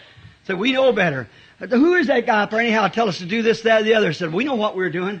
Yeah, Paul said, this man rising right up among you will start an organization pretty soon. Rise up and pull away from the faith like that. Not having the Spirit of God. Said they've already went out from among us because he wasn't of us. And what did happen? Come right into the Catholic Church, and the Catholic to the Lutheran, and on down to the last Assemblies of God. Same thing, doing the same thing. All along, same thing. But oh, to a man or a woman that's weak enough, that realizes your weakness, that'll let God use you. I just keep on talking. I guess I've talked too long. Now, what was it? Now, David was the most unlearned one in the bunch. He had no schooling of fighting. He knew nothing about it. So he had no schooling, for none of this battle was set before him. But he recognized that there was a God, and he took the weakest thing. They had spears, armors, bows, and everything else, and David had a little slingshot with a rock in it. But see, he knew what he could trust in. He confessed his weakness, but his faith in God. He said, I don't want no shield over me to knock nothing off. I don't want to come up there and say, now will you brothers cooperate with me? I belong to the assemblies. I belong to the Presbyterian. I'm a Methodist. I'm a Baptist. Will you brother cooperate with me? I don't want to do none of that stuff. Here, I'll show you my pocket. I got my degree. I just got my Bachelor of Art. I'm from the University of so-and-so. I schooled up there. I got so, oh, I can speak. I'm this, that. He didn't want none of that stuff. All he wanted, he said, I got my trust in God. Here I go. That's it. And the giant went down. Amen. That's right. That's what we need today, brother. Yes. Amen. We need today man like David, not university experiences. It was little Micah, the son of Imlan, poor, rejected, cast out of all the denominations because of his true stand for God. But there come a man of God one time down by the name of Jehoshaphat and said in there, I want to know the true word of God. Saul said, I got 400 of the best you ever know. Said, they've all got their degrees. They've all trained up here in school. Said, why, they're the best preachers you ever heard. Said, I'll bring them right out. We'll consult the Lord for you. But then he come out there and he looked around Jehoshaphat and said, yeah, I hear this one say that. I hear that one say that. But said, haven't you got another one? Haven't you got another one? God was going to get a message to this true heart. There's only one of them standing there. God's got a man for that one. Hallelujah. Amen. If there's only one true heart somewhere, God's got a man for him. Jehoshaphat was a real man. God-fearing king. And he had sense enough to know that their messages was wrong. He knew it was contrary to the Word. Amen. Oh, Brother Neville. Praise God. Hallelujah. Jehoshaphat know that. Bless the Lord. He said, well, I went down the whole record, the chart here in this seminary. I've got every one of them out here. Said, well, look at here. This one's got, well, look at the degrees he's got. Look at this one here.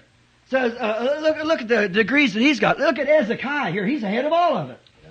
Well, he's a bishop. He's over all of it. Surely you take his word.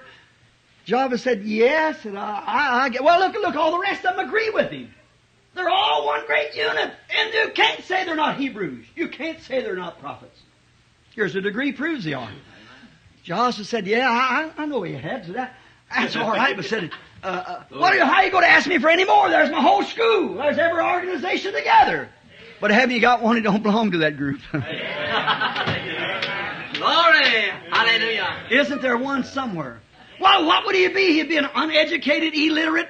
Well, what would you want with a guy like that? But I'm just asking you, haven't you got one somewhere? Boy said, yeah, there is such a one. Oh, thank God for that. Amen. Amen. Thank God for that one. There is such a one, but said, I hate him. And all the rest of them hate him too. Said, they kicked him out of that organization. Every one of them.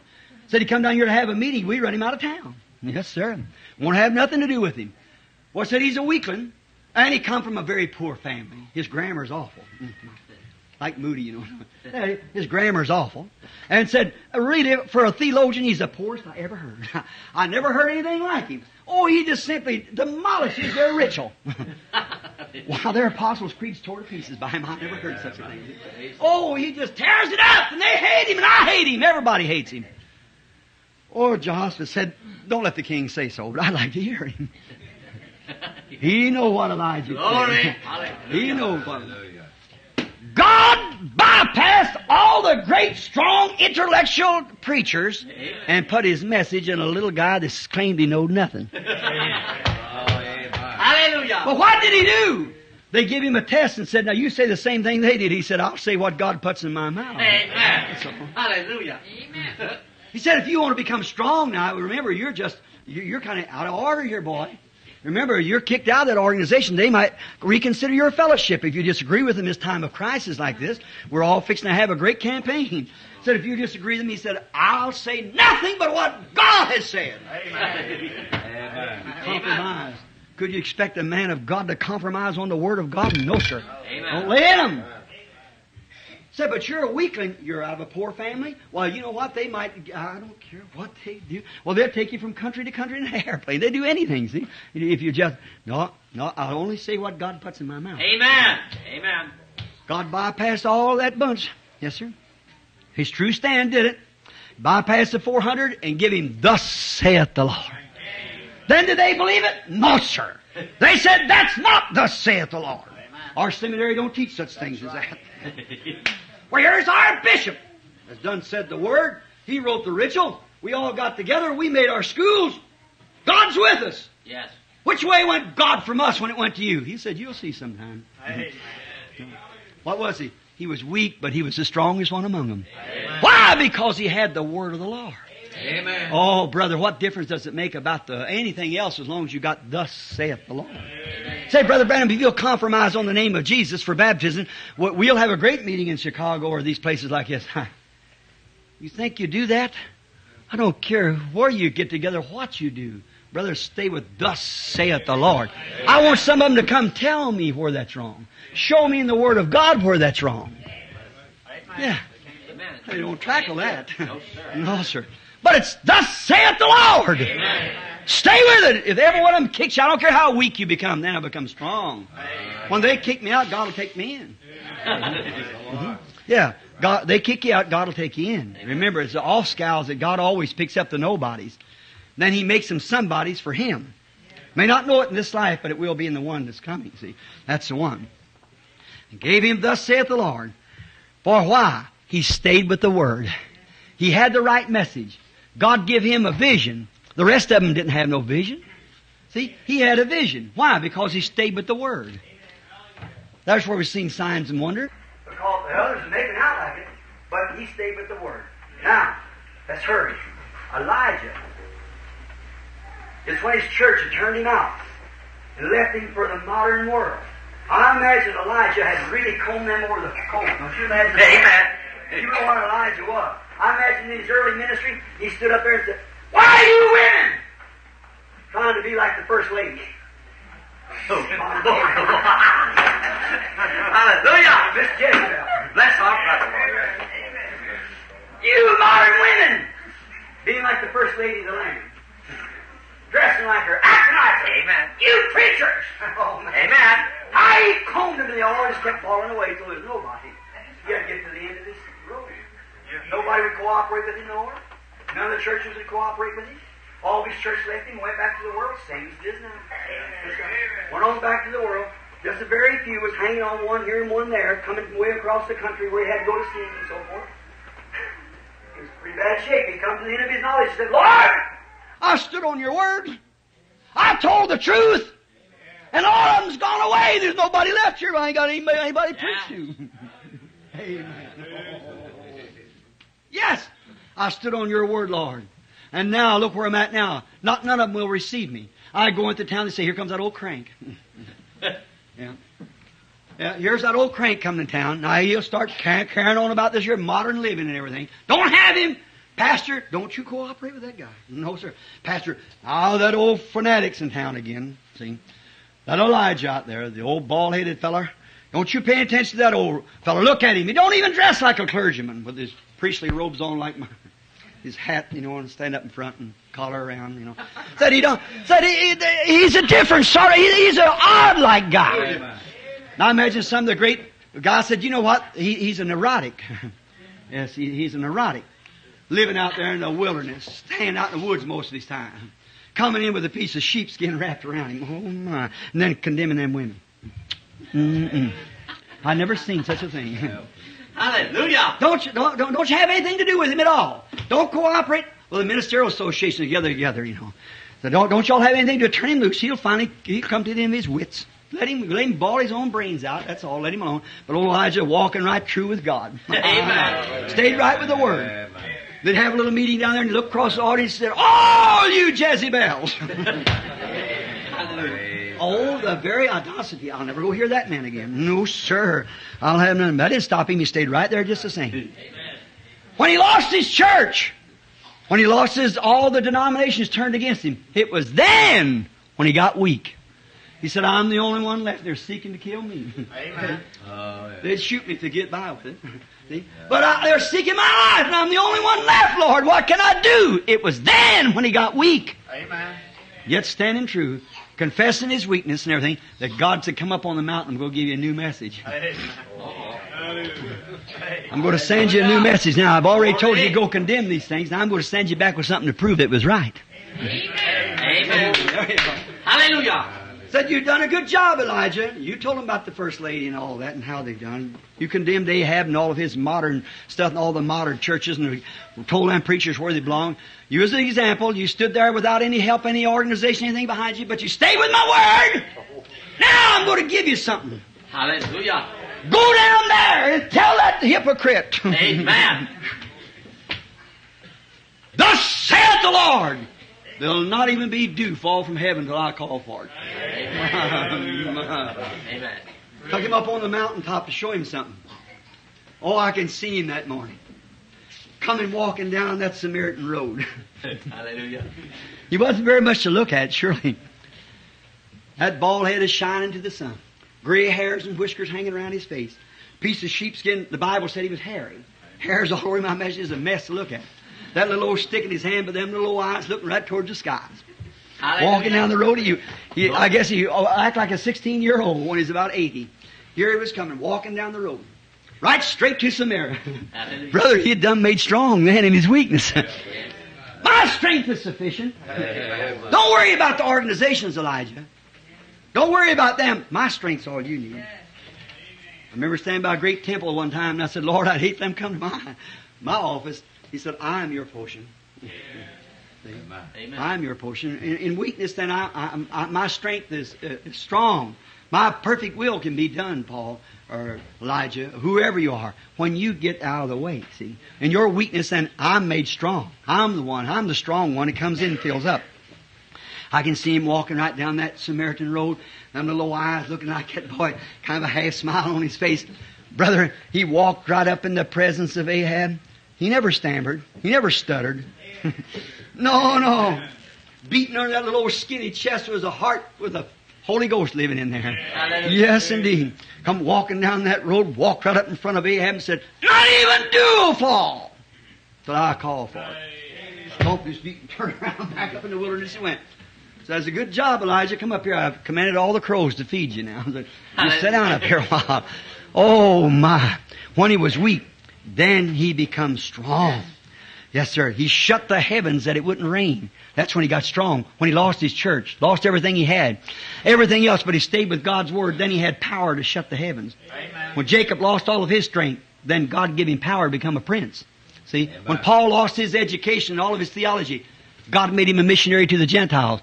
When Moses lost all of his ability and become weak, God made him powerful and sent him to Egypt in the power of the Spirit. At 80 years old, whiskers hanging down, his wife on a mule and a young'un sitting on her hip and a stick in his hand, went out and conquered Egypt. See? Not with the army behind him like he wanted to go, but in the power of the Spirit. Hey, when you're weak, then you're strong. Just walking down that road, he didn't stutter, he didn't stumble, he didn't nothing. Walked right in the presence of Ahab and said, "I've got the word of the Lord." He said, "You're the one that troubles Israel." He said, "You're the one that's troubling me." Hallelujah. Yes, Praise the Lord. yes, sir. Bring out them intellectual priests you got up here and let's see who's God. There you are. Climb up on Mount Carmel. Let the God that answered at Pentecost answer back again. Yes. Let's see if God still is the same God, if Jesus is the same yesterday, today, and forever. Amen. He come off the mountain, he had a message. Yes, he got real weak before, though. He lost everything. Before he did, he had to get weak before he could get strong. It's the simplicity of the gospel that staggers the people. They try to make it a great intellectual something or other when it's the simpleness. But God takes the very tool of humility and weakness and simplicity to work His works with. Amen. That's only a tool in God's hand. John the Baptist, his message. The forerunner of Christ. So simple it went over top the heads of the people. Listen just a minute. I hope I'm not holding you too long. No. You stand around the walls. See? Look. John, when all the prophets gave witness of the coming of the Messiah, one of them said that the mountains would skip like little rams. Others said the leaves would clap their hands. One said all the low places will be made high, and the high places will be made low. Oh my! What a day! Did you imagine the school of the prophets and the intellectual conception of that? Oh my! They had everything so classical. But when it happened, out of the wilderness come an old preacher. He never had one day of schooling in his life. Probably his grammar was so poor. His father was a priest, but God took him away from that. We had a nice Sunday's lesson. Wouldn't let him be mixed up with them denominations and took him out in the wilderness to train him himself. That's the kind of stay with the Word of God. Come out of the wilderness about 30 years old. Imagine a black beard hanging out around his face, fuzzy. Big old piece of sheepskin wrapped around him. Stood in mud up to his knees. Said, "I'm the one that was spoke of by the prophet Isaiah." And some of the denominations come out and said, "Don't think to say you and yourself we have this and that. God's able these stones to rise children unto Abraham." Oh my. Why, he had, "Thus saith the Lord." He had the message God had foretold He was coming. And the reason it come in such simplicity, it went over the top of their heads. When Jesus come, He said, "What'd you go out to see? Intellectual speaker that can be changed from a Methodist to a Baptist, and from a Baptist to a Presbyterian, from a Presbyterian to a Pentecostal to something else? Did you go out to see a reed shaking with any wind?" Not John. Said, "You go out to see then a man that's clothed in fine linen?" He said, "They're king's palaces," that kind of minister. He said, "What, did you go out to see a prophet?" He said, "More than a prophet." John was more than a prophet. And look, he come the humblest of all of them. But he was more than a prophet. You know what John was? He was a messenger of the covenant. Sure he was. He went beyond a prophet. Prophet's a seer who sees things. John did too, but he was beyond that. He was a messenger of the covenant. He said, "Yeah, this is he who has said it. I'll send my messenger before thy face." That's who it was. He was a messenger of the covenant. Sure. In his simple way of coming, it just blinded the intellectual. Now we got to close pretty soon, about a few more minutes. Got a few things here I want to say, some scriptures and some note. How about the widow with a handful of meal? She'd got to her weakness. She probably starved herself to death. She had no meal. She couldn't go nowhere else and borrow any meal. Nobody else had any. But she come to a place, a great believer. Her husband had been a great man of God. And she was a widow with a child. And she had just a handful of meal, but it was enough. That's all she needed. Consecrated in the hands of God. She lived on it for 3 years and 6 months. On a handful of meal. She got weak. She went out that morning to pick up 2 sticks and break them and put them together. See, the 2 sticks as a cross. Break. She said, I'm going to get 2 sticks. She never said I'd get an armful now, just 2 sticks. That's it. See the symbol? And old ancient way a light of fire now is take logs and cross them, burn them right in the middle. When I go camping in the mountains at nighttime, keep them freezing. I lay a log this way and a log this way, and in the nighttime just keep pushing the ends up and it burns it right up like as you come up, see, right through the cross. Got 2 sticks. I'm going to dress this meal, this little handful of meal, and make a cake for me and my son. We eat it and die. She was really in weakness, wasn't she? She said, and she turned around and started to walk back. All that hot morning. Oh, it'd been so long then without anything, everything, no water, people screaming, people dying everywhere. Nowhere to borrow, nothing to do. She was at the end of the road. She was in her weakness. She said, I'm going to dress it for me and my son, and then we'll eat and die. So she's turned around. She said, just a minute! She looked back and that old fuzzy face sticking across the gate down there. Said, go make a little cake for me first and bring it to me. Fetch me a little water in your hand, a piece of bread. For thus saith the Lord. Oh my, that was it. Oh my. That little bit she had. See, she consecrated to God. That was enough to feed her the rest of the time. See, when she was weak, then she was strong. One had just a vessel with a little oil in it. And she had nothing. Her 2 sons was going to be sold for bondsmen. She had nothing else she could do with this little vessel of oil. Wasn't very much. She was at the end. Elijah said to her, said, what have you got in your house? Said, just a little oil in a vessel. Said, go to your neighbors, borrow plenty of them. Now, look, get ready before it even happens. Get ready! Amen. David heard that sound in the mulberry bushes. Elijah saw a cloud this size of a hand. Said, I hear the sound of abundance of rain. If God can only get some empty vessels. Amen. That's right. He said, fill the house full of them. Amen. See what God wants? God's got to have empty vessels. Listen, we've had so much doctrine, so much ecclesiastical nonsense, until we're down at the end of the barrel. There's only one thing left. Turn to God and His Word. If you'll do that, get some empty vessels. Take out all the Methodists out of them, all the Pentecostal out of them, and all the Baptists out of them, and just let them be vessels and set them up in the house. And then take from this vessel and begin to pour. Amen. Just begin to pour. She had enough to take care of her and her kids and everything else and pay off all the debts. Why? Why? Just what little she had consecrated to God and following the word of this prophet, she come out right. Amen. God sent us a prophet that will take the word of God. Amen. Amen. That will not take something else. But just get empty vessels. If God can just get empty vessels. And then take the word of God and pour it into the person. Not some say, oh, I shook when I received it. I spoke in tongues when I received it. I danced in the Spirit. Forget it. Amen. Forget it. Just stay there until it comes. That's all. Till the vessel's full. That's it. That's what you do it. Yes, sir. The simplicity of it. The vessels is filled up. How we can stay on that. It was the disciples, all frustrated one day. Jesus said to him, said these 5,000 people here, and said, they're fainting. They're starving. Oh, I could stay on that another hour. Amen. 5,000 starving. There's 100 billion starving. Yeah. Said, send them away. Said, there's no need of doing that. Said, you feed them. Oh my, I can imagine mustering up everything they could find. And you know, when they got everything mustered up, excuse the expression, mustered up, but they got everything. They said, now here, we went through the whole camp. We ain't got a penny of money. So we can't have the campaign. So we got everything here, but the only thing we can find is just 5 little biscuits and 2 little fishes from a little runny like David come out of the wilderness down here. That's all we got. That's all we can get. We're at our wits' end. We can't do nothing else, John. Peter said that's all we can do. That's all we can do. We're at our wits' end. That's the only thing in the line of food that we got. Well, I can just take one little scripture. Acts 2:38, and that's all we need. Amen. Just obey that. You don't have to learn seminaries all about this, that, other. Just take that. Amen. Just take that. That's all you need. Repent, every one of you. Be baptized in the name of Jesus Christ for the remission of your sins, and you shall be filled up with the oil. Just empty up. Get ready for that one. That's all you need. Just put a drop in it and watch it fill. You know, it wasn't hardly enough in that vessel to make a drop in each one. Maybe he took his finger like this, just dropped it off in each one. Okay. Look back and it was full.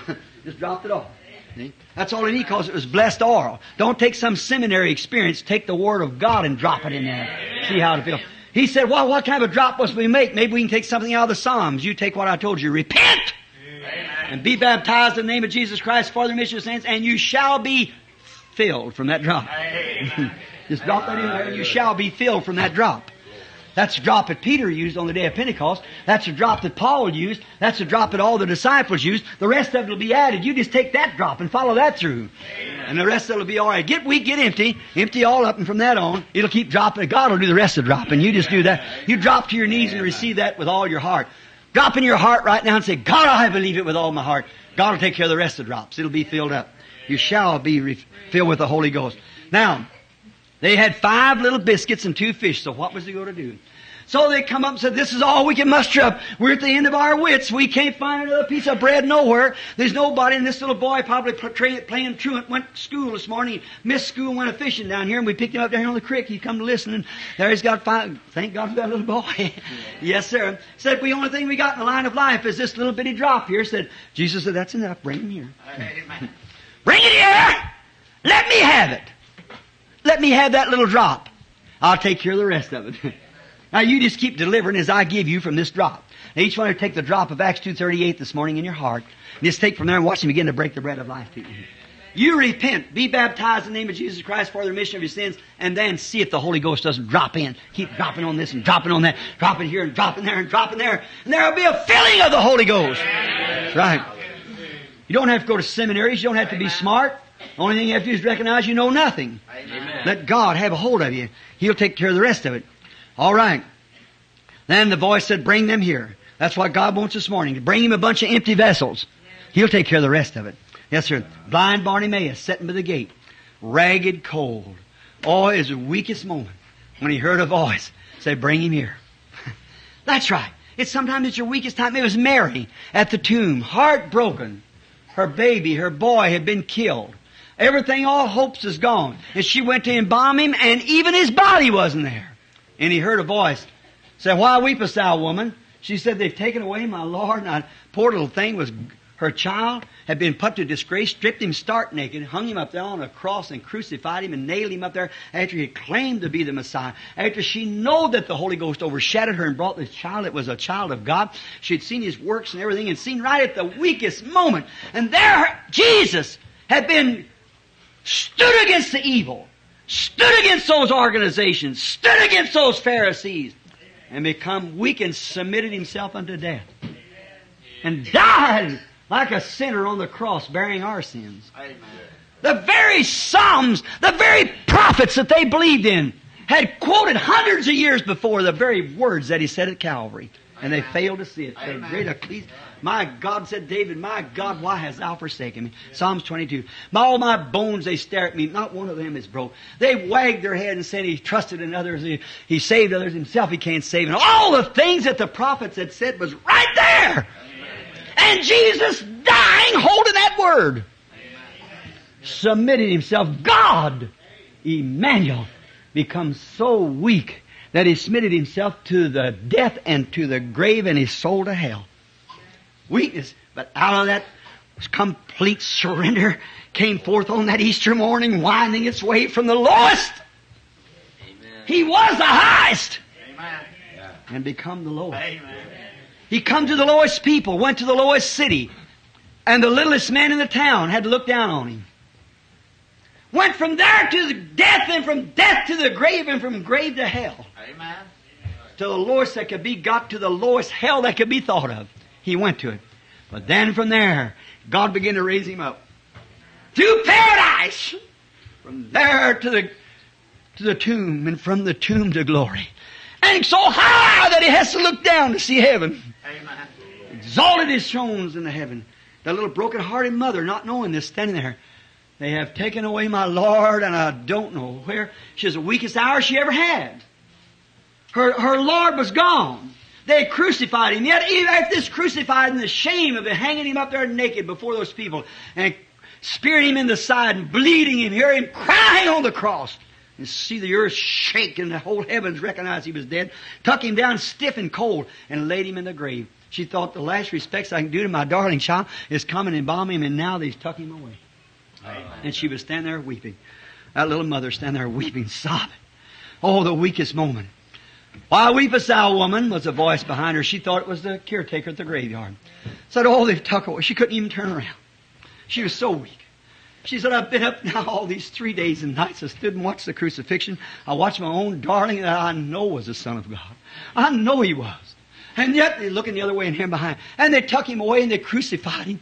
I seen him raise the dead from the grave. I seen him do miracles after miracles. And I know the Holy Spirit. God knows my heart. I was innocent of anything. And the Holy Spirit gave me that baby without knowing a man. And I know that it was true. And I seen him disgrace and strike his clothes from him and hang him up there and stripe him down. He died the horriblest death. I love him. I don't care what done to him. I still want to bury him. I want to give him the right kind of burial. And they've tucked him away. I've been days after days. My heart's broken. I'm just standing in this condition. I don't know what they've done with my Lord. He said, Mary. And then she was strong. Go tell my disciples. I'm going to meet him in Galilee. In the weakness, then we're made strong. When you're weak, that's when you become strong. Peter, after he was out there fishing, his occupation was fishing. I kind of like his occupation. And so he was out there fishing, all discouraged. Know that he had denied Christ. Oh my. Heard that prophet stand there and tell him, Peter, do you say you love me? He said, oh Lord, you know I love you. He said, I love you. I'm ready to die for you. He said, Peter, you think you mean that, but you'll deny me 3 times before, you'll deny me before the cock crows the 3rd time. See, you'll deny me thrice before the cock crows. And then seen that come to pass. When he stood there and said, I don't know him. No, I don't know nothing about them there Pentecostals. It ain't time to quit preaching. It's just my watch having a spell. See? Said it, I know I'm supposed to stop now, but I can't stop right this time. So I got to finish this up here. Just Amen. Said, I know. I denied him. I denied him in the presence of Pilate. I denied him in the presence of that little woman. Come around there and said, aren't you one of them? No. And he even cursed. Oh, he was in a terrible shape. Said, he had denied him. And he'd seen Jesus stand, look over the man when the cock crowed, look over to Peter. He went out, well, he's discouraged with himself. So why do I live any longer? And then besides that, he said, I think I'll go back and go fishing again. I can't preach anymore, so I'll just go back and start fishing. He threw his nets in and cast all night long, didn't have no fish. He was at a weak spot. He didn't have nothing. Discouraged with himself. Come to the end of his ability. When he thought he was a great man, chopped the high priest's son's ears off like that. Oh, he thought he was a great fellow. You know, he'd learned something. But he knowed nothing. He had to forget all about it. And there he was out there, said, well, I know one thing. I'm a fisherman. I can still make a living fishing. He cast all night and didn't get nothing. Oh, what a discouragement. Every time he pulled it up, an empty net. Oh, he was so discouraged. He was at the weakest point. Said, I just might as well feel like jumping off this boat. I ain't worth nothing anyhow. He said, have you got any fish, children? Looked out on the bank. There stood a man. He said, no, we've toiled all night and taken nothing. I thought I was a fisherman. Is that you, Simon? Yeah. Well, I toiled all night and taken nothing. Oh, we ain't got a fish out here. He said, well, cast your net on the other side. We've got... What? Then he said, on the other side, we've been doing that. Cast it on the other side. He threw his nets out and he pulled his head. Then he becomes strong. Oh, my! He grabbed up his old fish coat and put it around him. Said, brother, that's who it is. And he beat the rest of them to the bank before they could roar them boats as fast as he could. He outswam them with a fish coat on. Got to the bank. Why? When he was strong. When he was strong, he couldn't do nothing. But when he got weak, then he got strong. Yeah. Yes, sir. Oh, God's strategy is to take empty human vessels and shake the world with them. Now, just a little bit and we'll go. Like at Pentecost. At Pentecost. What did he do? It had taken them 10 days to get all emptied up. But they was all standing there with their vessels turned up. And God took Himself and filled them up. That's all. They shook the world. Poured Himself into them. That's the need of today. That's what we need today is empty vessels. Yes, sir. So God can fill them up. And you cannot take them. I got to bypass a lot here. God cannot use them as long as they're already filled up. If you're full of theological training, God can't use you. God's got to have empty vessels so He can fill them.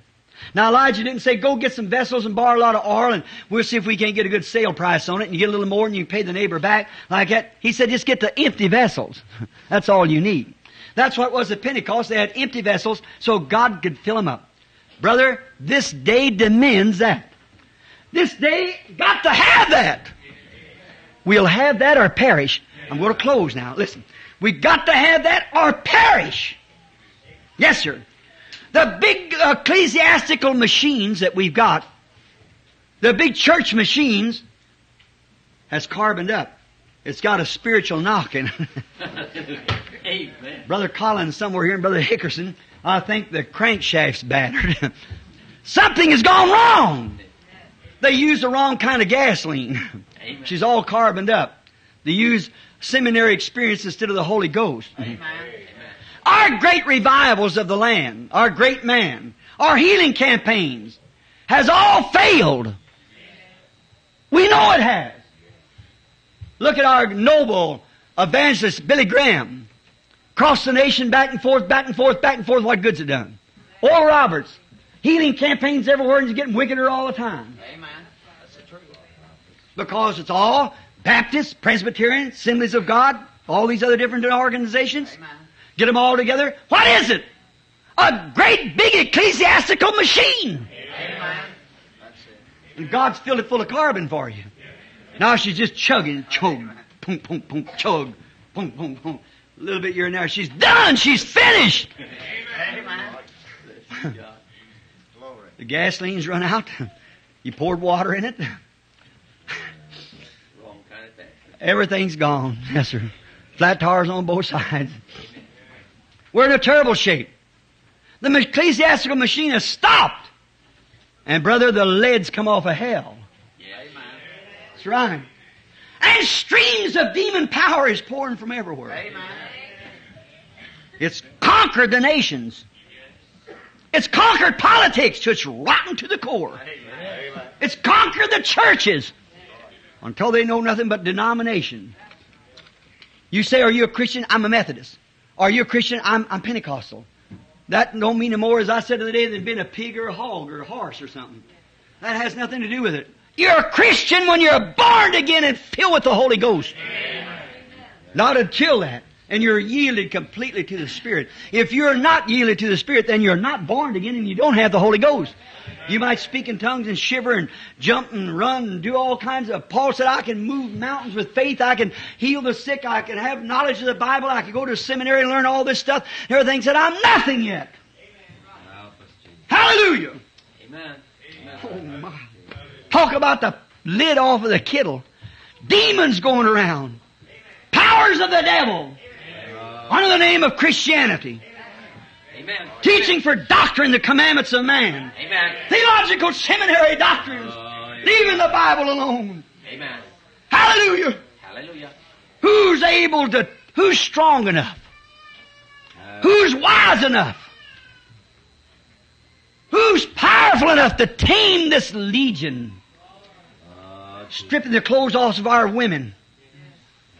In the name of preachers, Methodists, Baptists, and even Pentecostals. Amen. Painting their faces like Jezebel and bobbing their hair and wearing pants like man. Amen.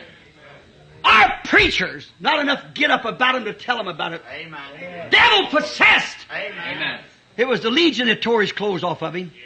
Who is this roaring devil? Who's strong enough? What kind of a denomination is able to conquer him?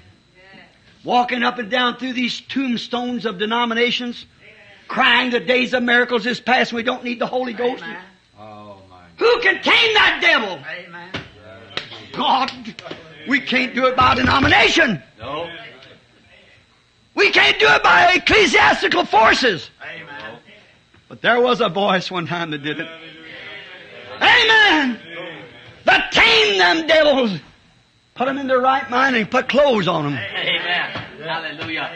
That same voice give us a promise. The works that I do shall you do also. Amen. You'll never do it on an ecclesiastical gasoline in a carbon-struck car. Amen. You'll never do it in an organization. You'll do it when you empty up and become weak. Pour out all yourself and let the Holy Ghost come in and flutter every part of you. Saturate every lit of your body. That's the only way to do it. We don't need a new organization. Nope. What we need, oh God, I feel it pouring around through here now.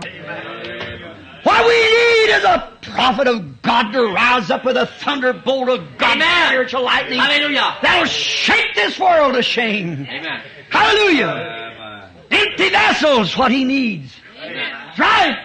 A called out church, a little minority that'll receive God's power and blessings in his message. Hallelujah. That's what we need. Amen. Get weak so you can get strong. Amen.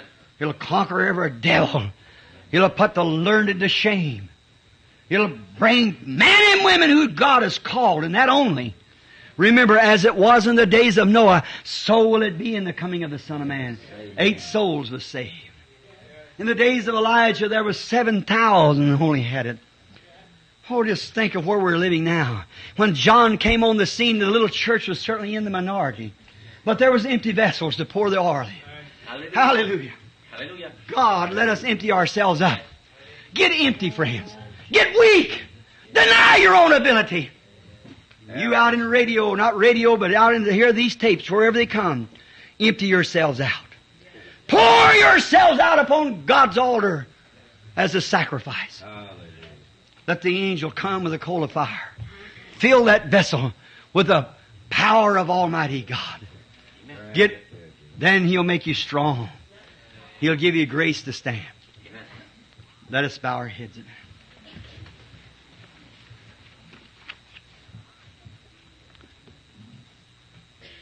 Oh Lord, another Sunday morning has passed.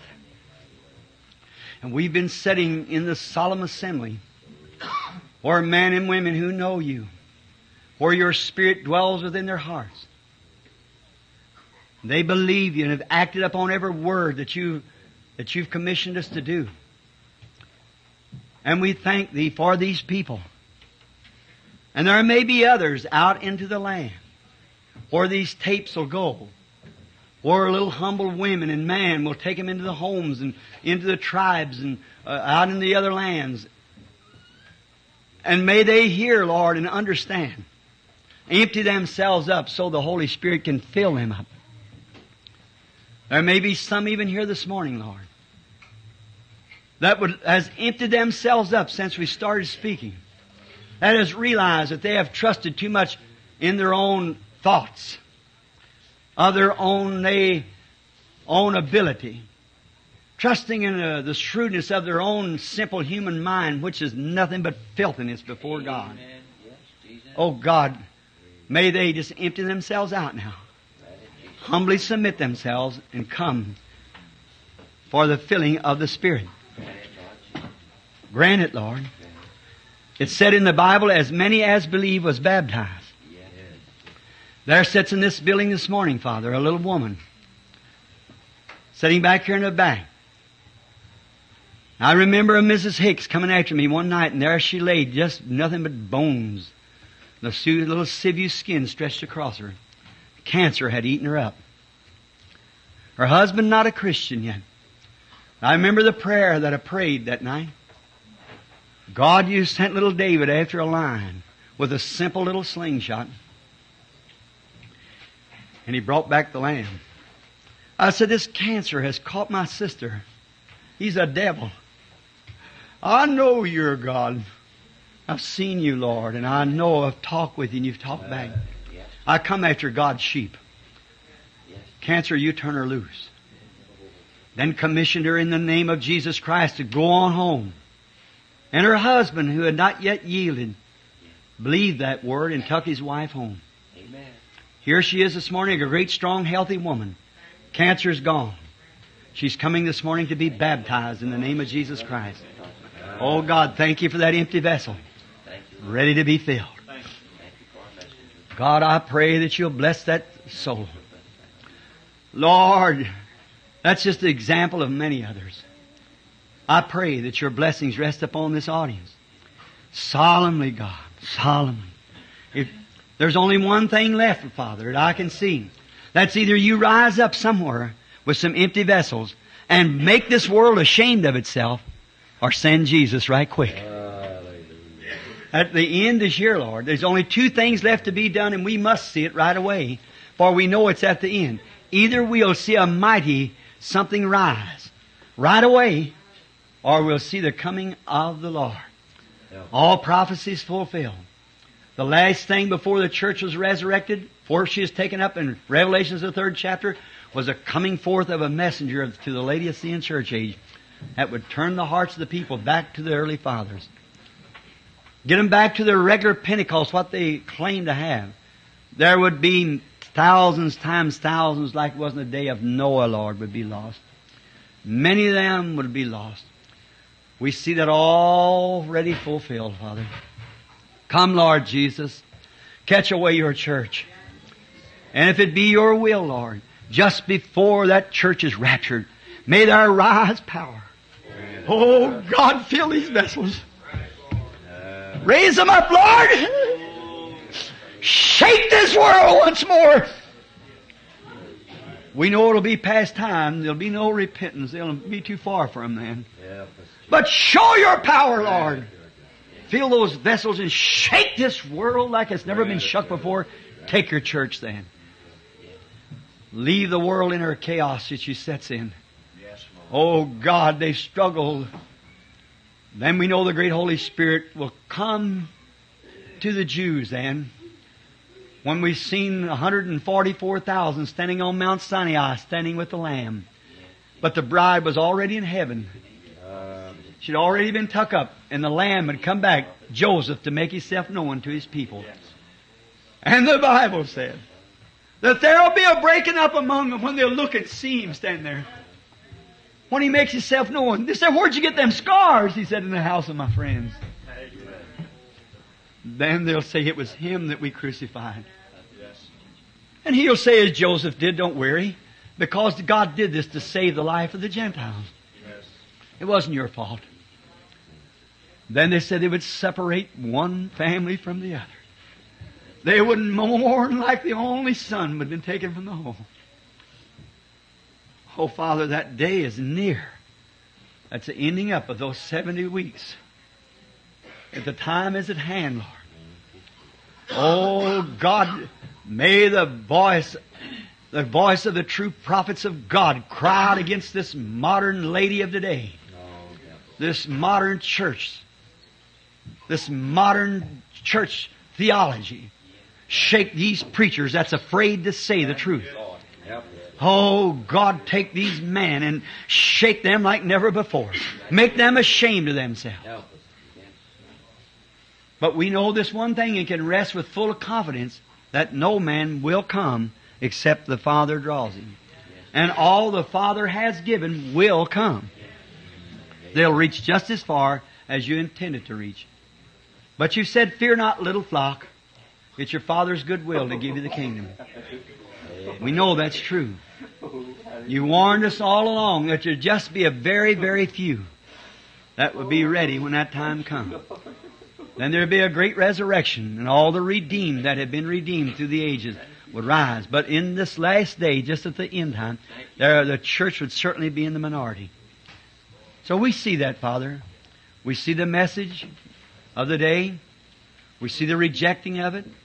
We see the disassociations. We see all these things. We find your people confess that they're nothing. They just want to be filled with you, Lord. Now I pray that you'll shake the world with them just a few days before the coming of the Lord. Now in our midst there's sickness. There's people who need physical healing. We would not leave them out, Lord.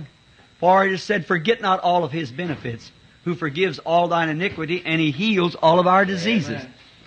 We pray that His great healing power will be upon each one of us here. If you can save a soul out there without making a move, only his heart turned towards you, how much more can He heal a body? Amen. Here's handkerchiefs laying here.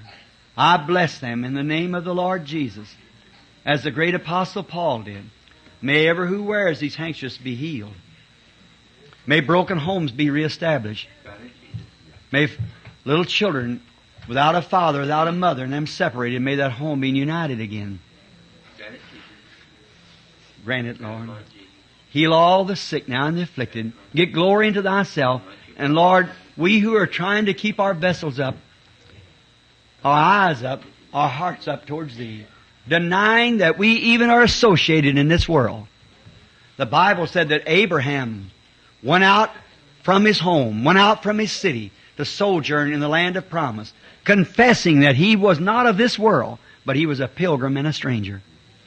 Abraham and Isaac and Jacob, all who had this testimony that they are not of this world, they simply declare that there is a city whose builder and maker is God, and they're going that way. May hearts be changed right now while I'm praying, Father. And may attitudes be taken, and when the baptismal services comes, may there be such a stir amongst the people. May there be people who had never thought of it before. May it be revealed. And you said all that you had called you would send. Now I commit it all to you, Lord, with this little broken up message from a poor vessel with nothing in it, Lord. I pray that you'll just take those words and will melt them into the hearts of the people, and may they never be able to get away from it. Grant it, Lord. Committing it to you now in the name of Jesus Christ. Amen.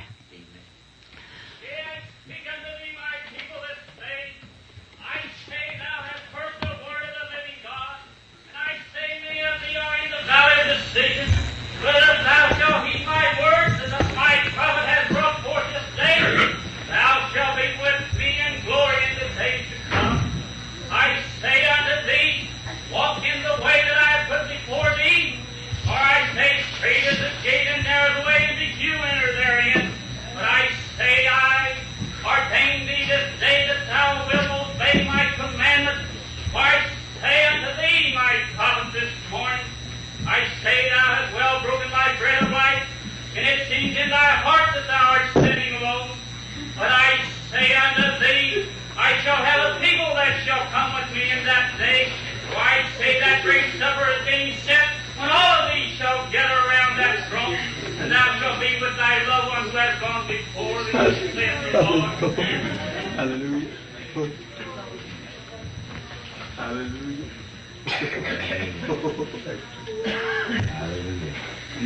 While you're making your decision, you decide, why halt you between two opinions? You heard what he said. If God be God, serve Him. If the world be God, just continue on. See? If the denominational way is right, go on with it. But if the Bible is right, then come to it. See? Choose you this hour whom you shall serve. Let's just in the Spirit sing a hymn now. The Bible said they sang a hymn and went out. Let's sing this famous old song, I Love Him, with our head and hearts bowed to Him. I love Him. Now decide what you're going to do. I love Him. Because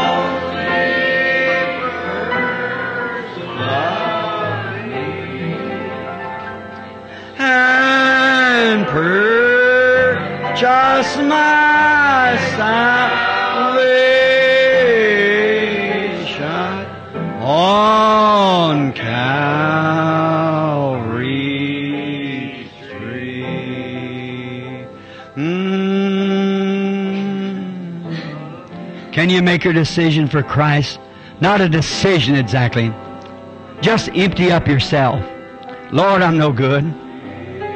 There's nothing in me any good. Let me forget all I ever knowed. Now come, Lord Jesus. Don't let this go over my head. Let me receive it. Be filled with your Spirit, Lord.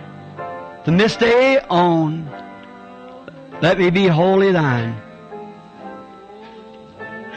Just pray now. Just a little prayer to God.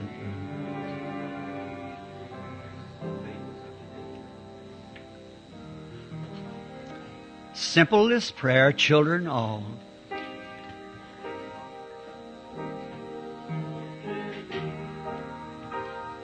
The Lamb of Calvary, Savior divine. Just repent in your heart. Hear me while I pray. Take all my sins away. Oh, let me from this day be holy.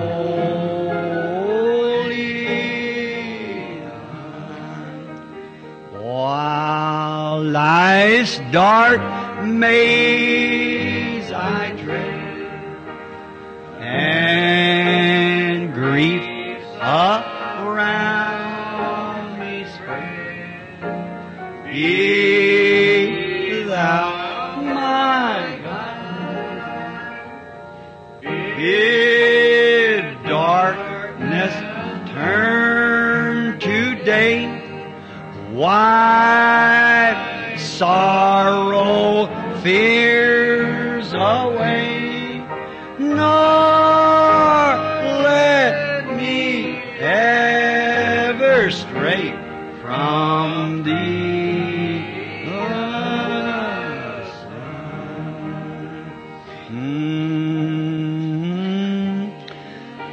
These who have believed has emptied yourself up before God and are determined that nothing shall hinder you no more. You'll never confess of any ability.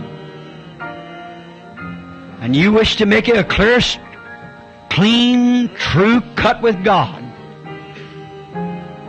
The pool has water in it. Making ready for baptism. Let the women go to my right and the man to my left. Baptismal service will be just in a moment.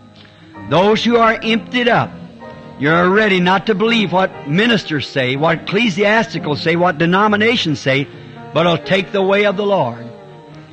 Will believe, thus saith the Lord. Come now. While life's dark days I tread. And that would be the women over here, man over here. That's your altar call. As many as believe, come and was baptized. My God. Bid darkness turn to day. Oh, I sorrow's tears away. Nor let me ever stray from thee aside.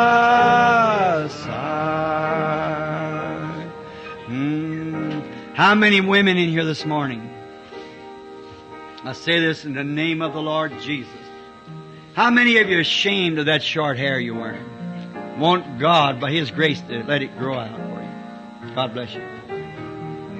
How many men are ashamed that you let your wife smoke cigarettes and wear trousers that actually belong to you? And the Bible said it's an abomination in the sight of God. Do you know God can't change? He can't change. He has one nature. That's holiness. He can't change. If you don't become like Him, you'll not see Him.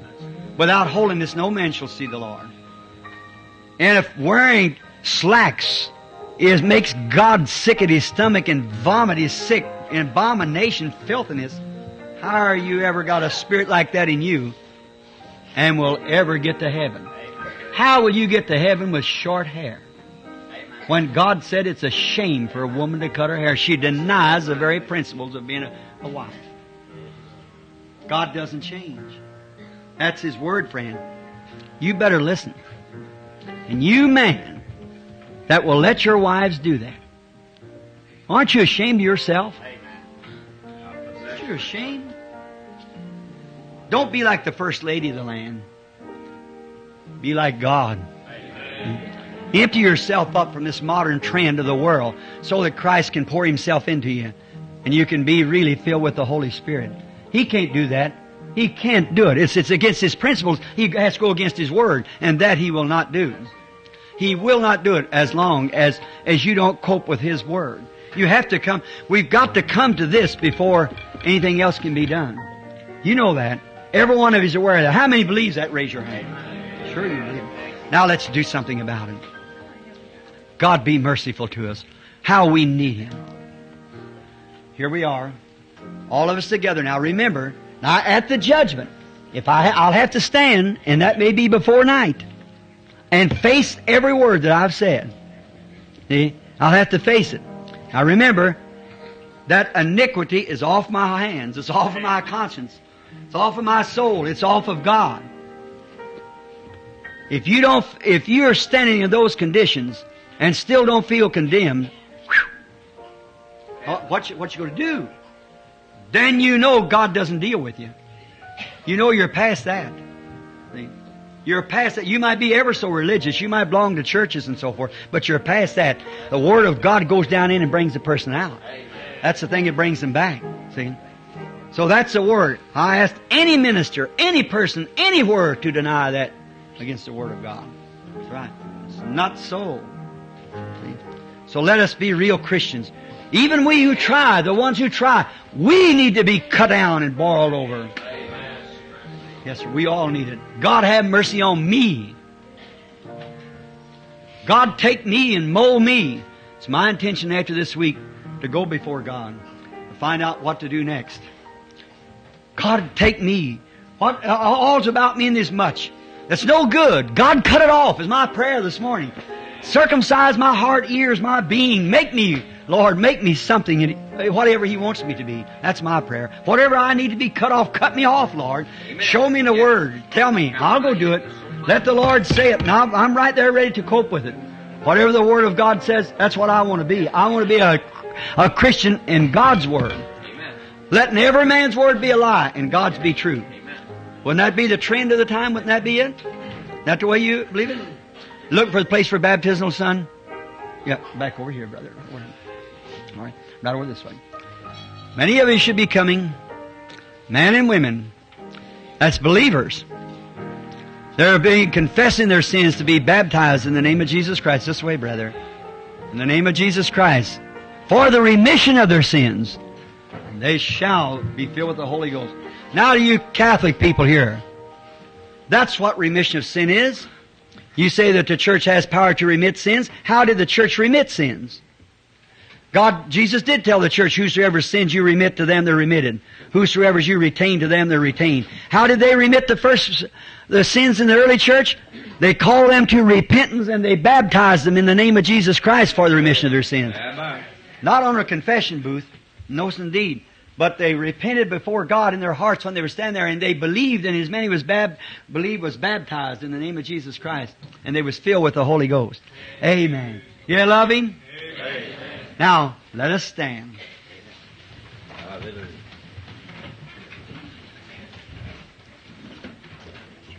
Now there'll be many wanting to wait for the baptismal service. Any more wants to come, any more has believed? Come. Either side, man to the left, to the right, the women. Believe on the Lord Jesus with all your heart, with all that's in you. Now, let us bow our heads together while we repeat this model prayer together, as I feel very strangely led to do this just now, as we bow our heads. You pray with me. Our Father, who art in heaven, hallowed be Thy name. Thy kingdom come, Thine will be done, on earth as it is in heaven. Give us this day our daily bread, and forgive us of our trespasses, as we forgive those who trespass against us. And lead us not into temptation, but deliver us from evil. For Thine is the kingdom, and the power, and the glory forever. Amen. Amen. Now let us keep our heads bowed. And I'm going to ask Brother Neville to come and say the benediction, say what's on his heart. and then announce about the baptismal service that's being made ready now. God bless you is my prayer. I'll pray for you. You pray for me. I really need your prayers.